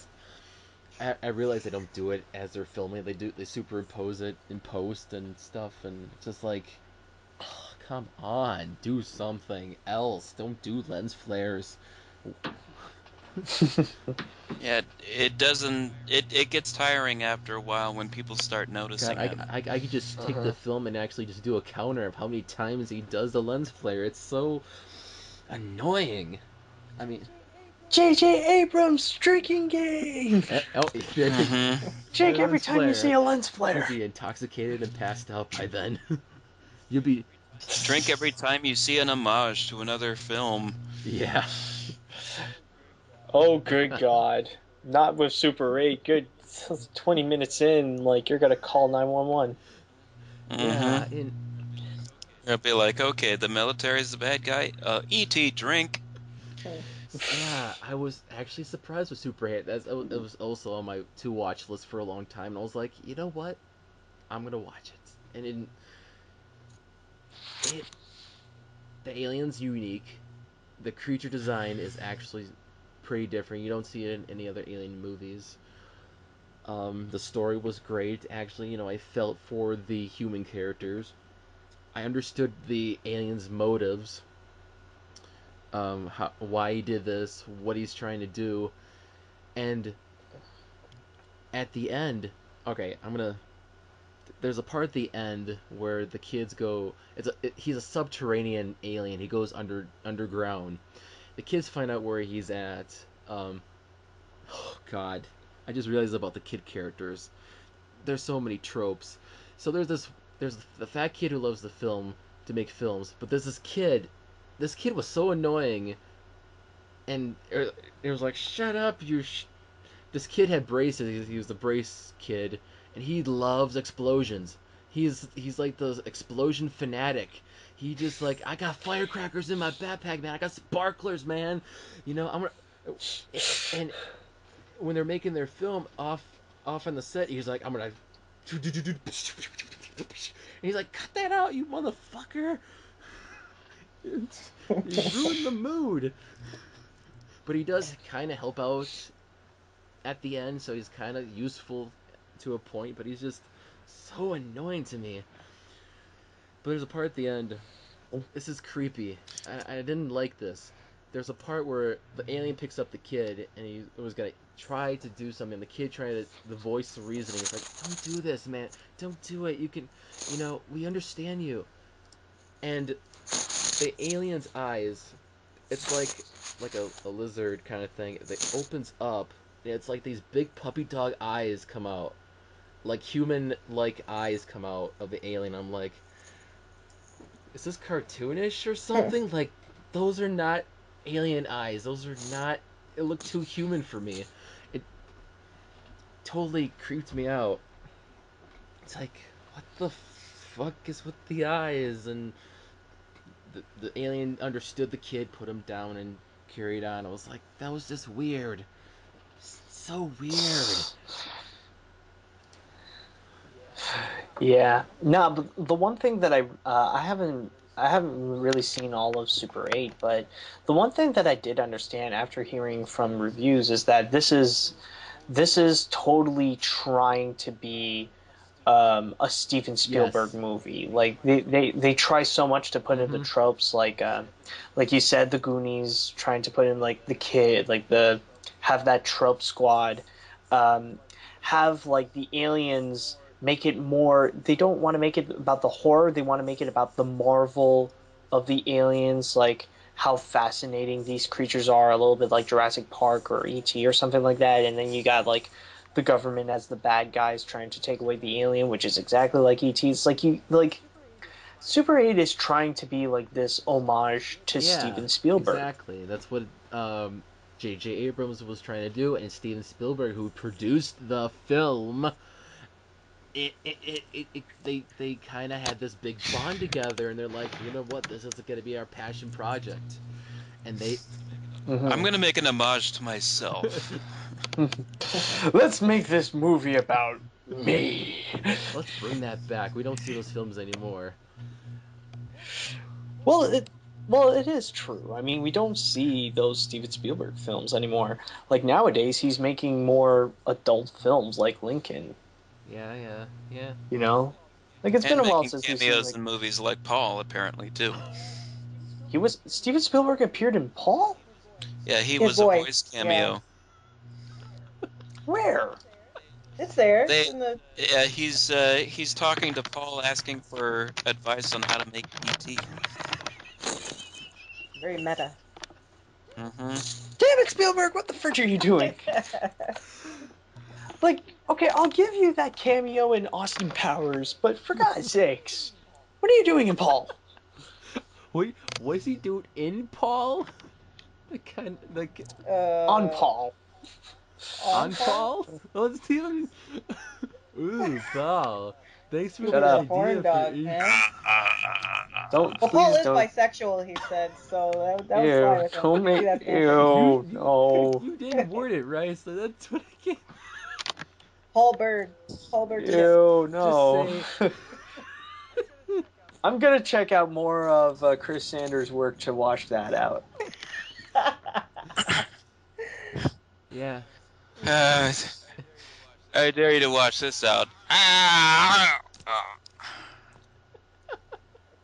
What What the? the fridge? I see chin. I see skin cells. Okay. James, did you fell? It's the laptop, you dork. Uh, All right. Oh, wait. Oh, wait. Oh, technically, well, okay. The only recent Steven Spielberg film we had was The Adventures of Tintin. But yeah, Yeah. okay. Well, that was. I mean, that was the only Yeah. one. He Like in the. directed that? Didn't he? No, Yeah. No, he directed Oh, Tintin. yeah. Oh, I he didn't did. know that.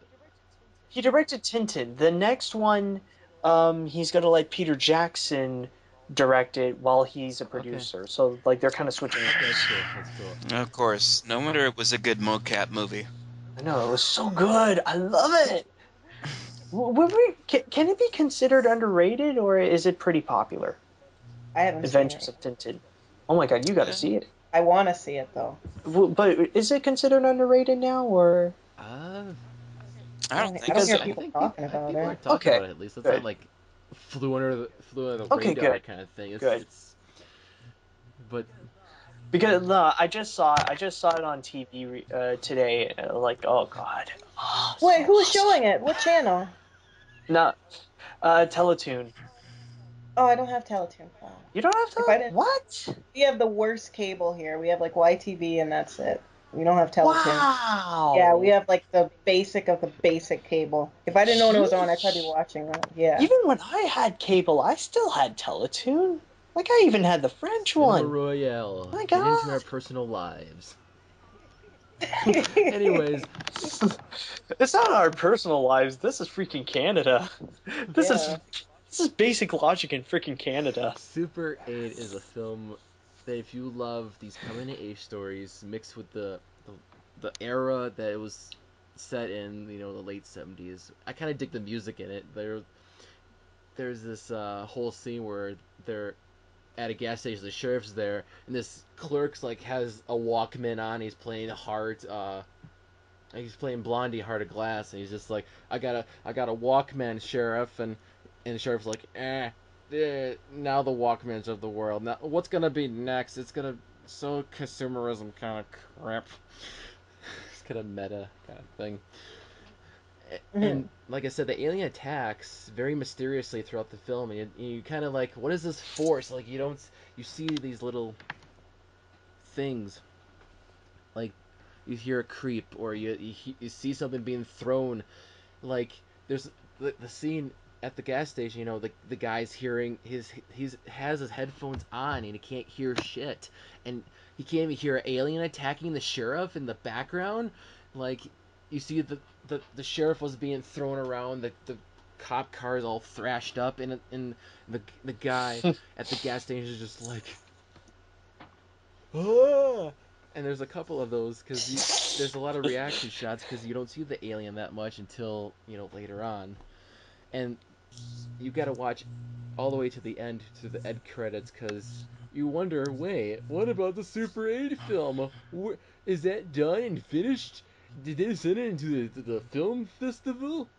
You get your payoff at the end during the end credits where they actually show the Super 8 film they were filming throughout the whole film, all the way through, which is something you should do because you see them filming it, but you don't know what the end result is, and it's something you should actually check out. And you think, wait, does the kid actually win the film festival? Because that looked pretty darn good. Mm. I'm gonna take my Super 8 film and film something. Coming soon in Super 9.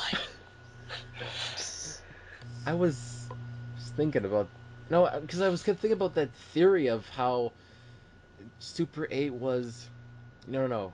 Because I was thinking about this, like Super 8 was set in '79, and I was like, wait a minute, you could actually have a sequel where it's set in the future, kind of with the same characters, with old as adults, and something similar happens with the alien again for some reason. As for a sequel, I don't know. I was so like, that's a super good film, literally.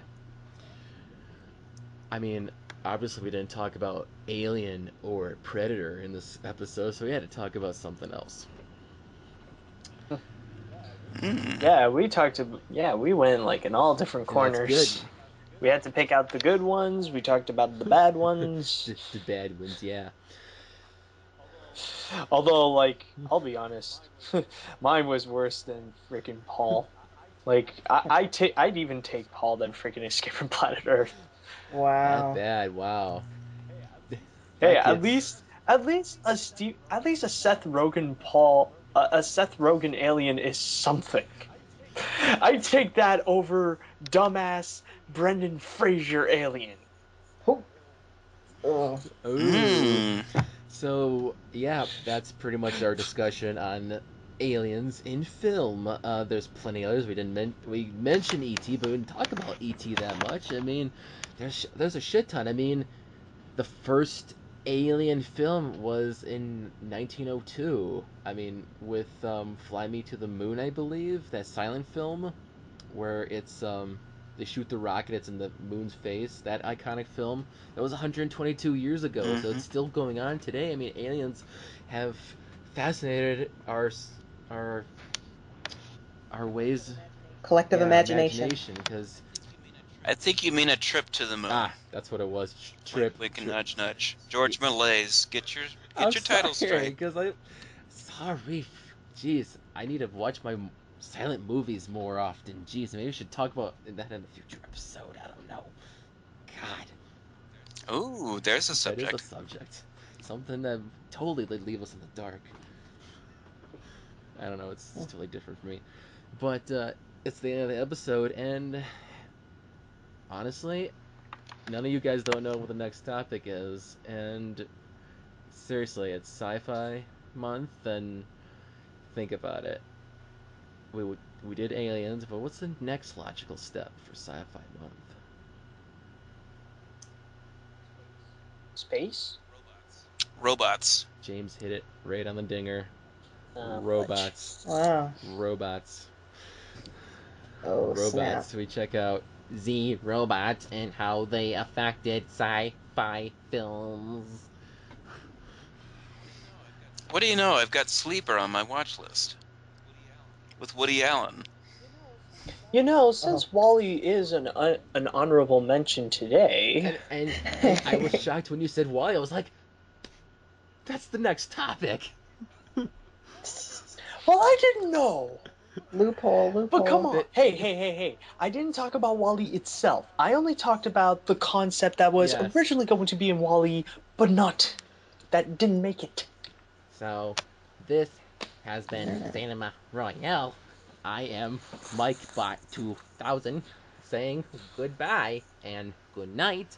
What is your favorite alien movie? Mine is Predator and Super 8 and Invasion of the Body Snatchers. That's my top three. Crap, we need to Ciao make a for top. now. See you later, dudes.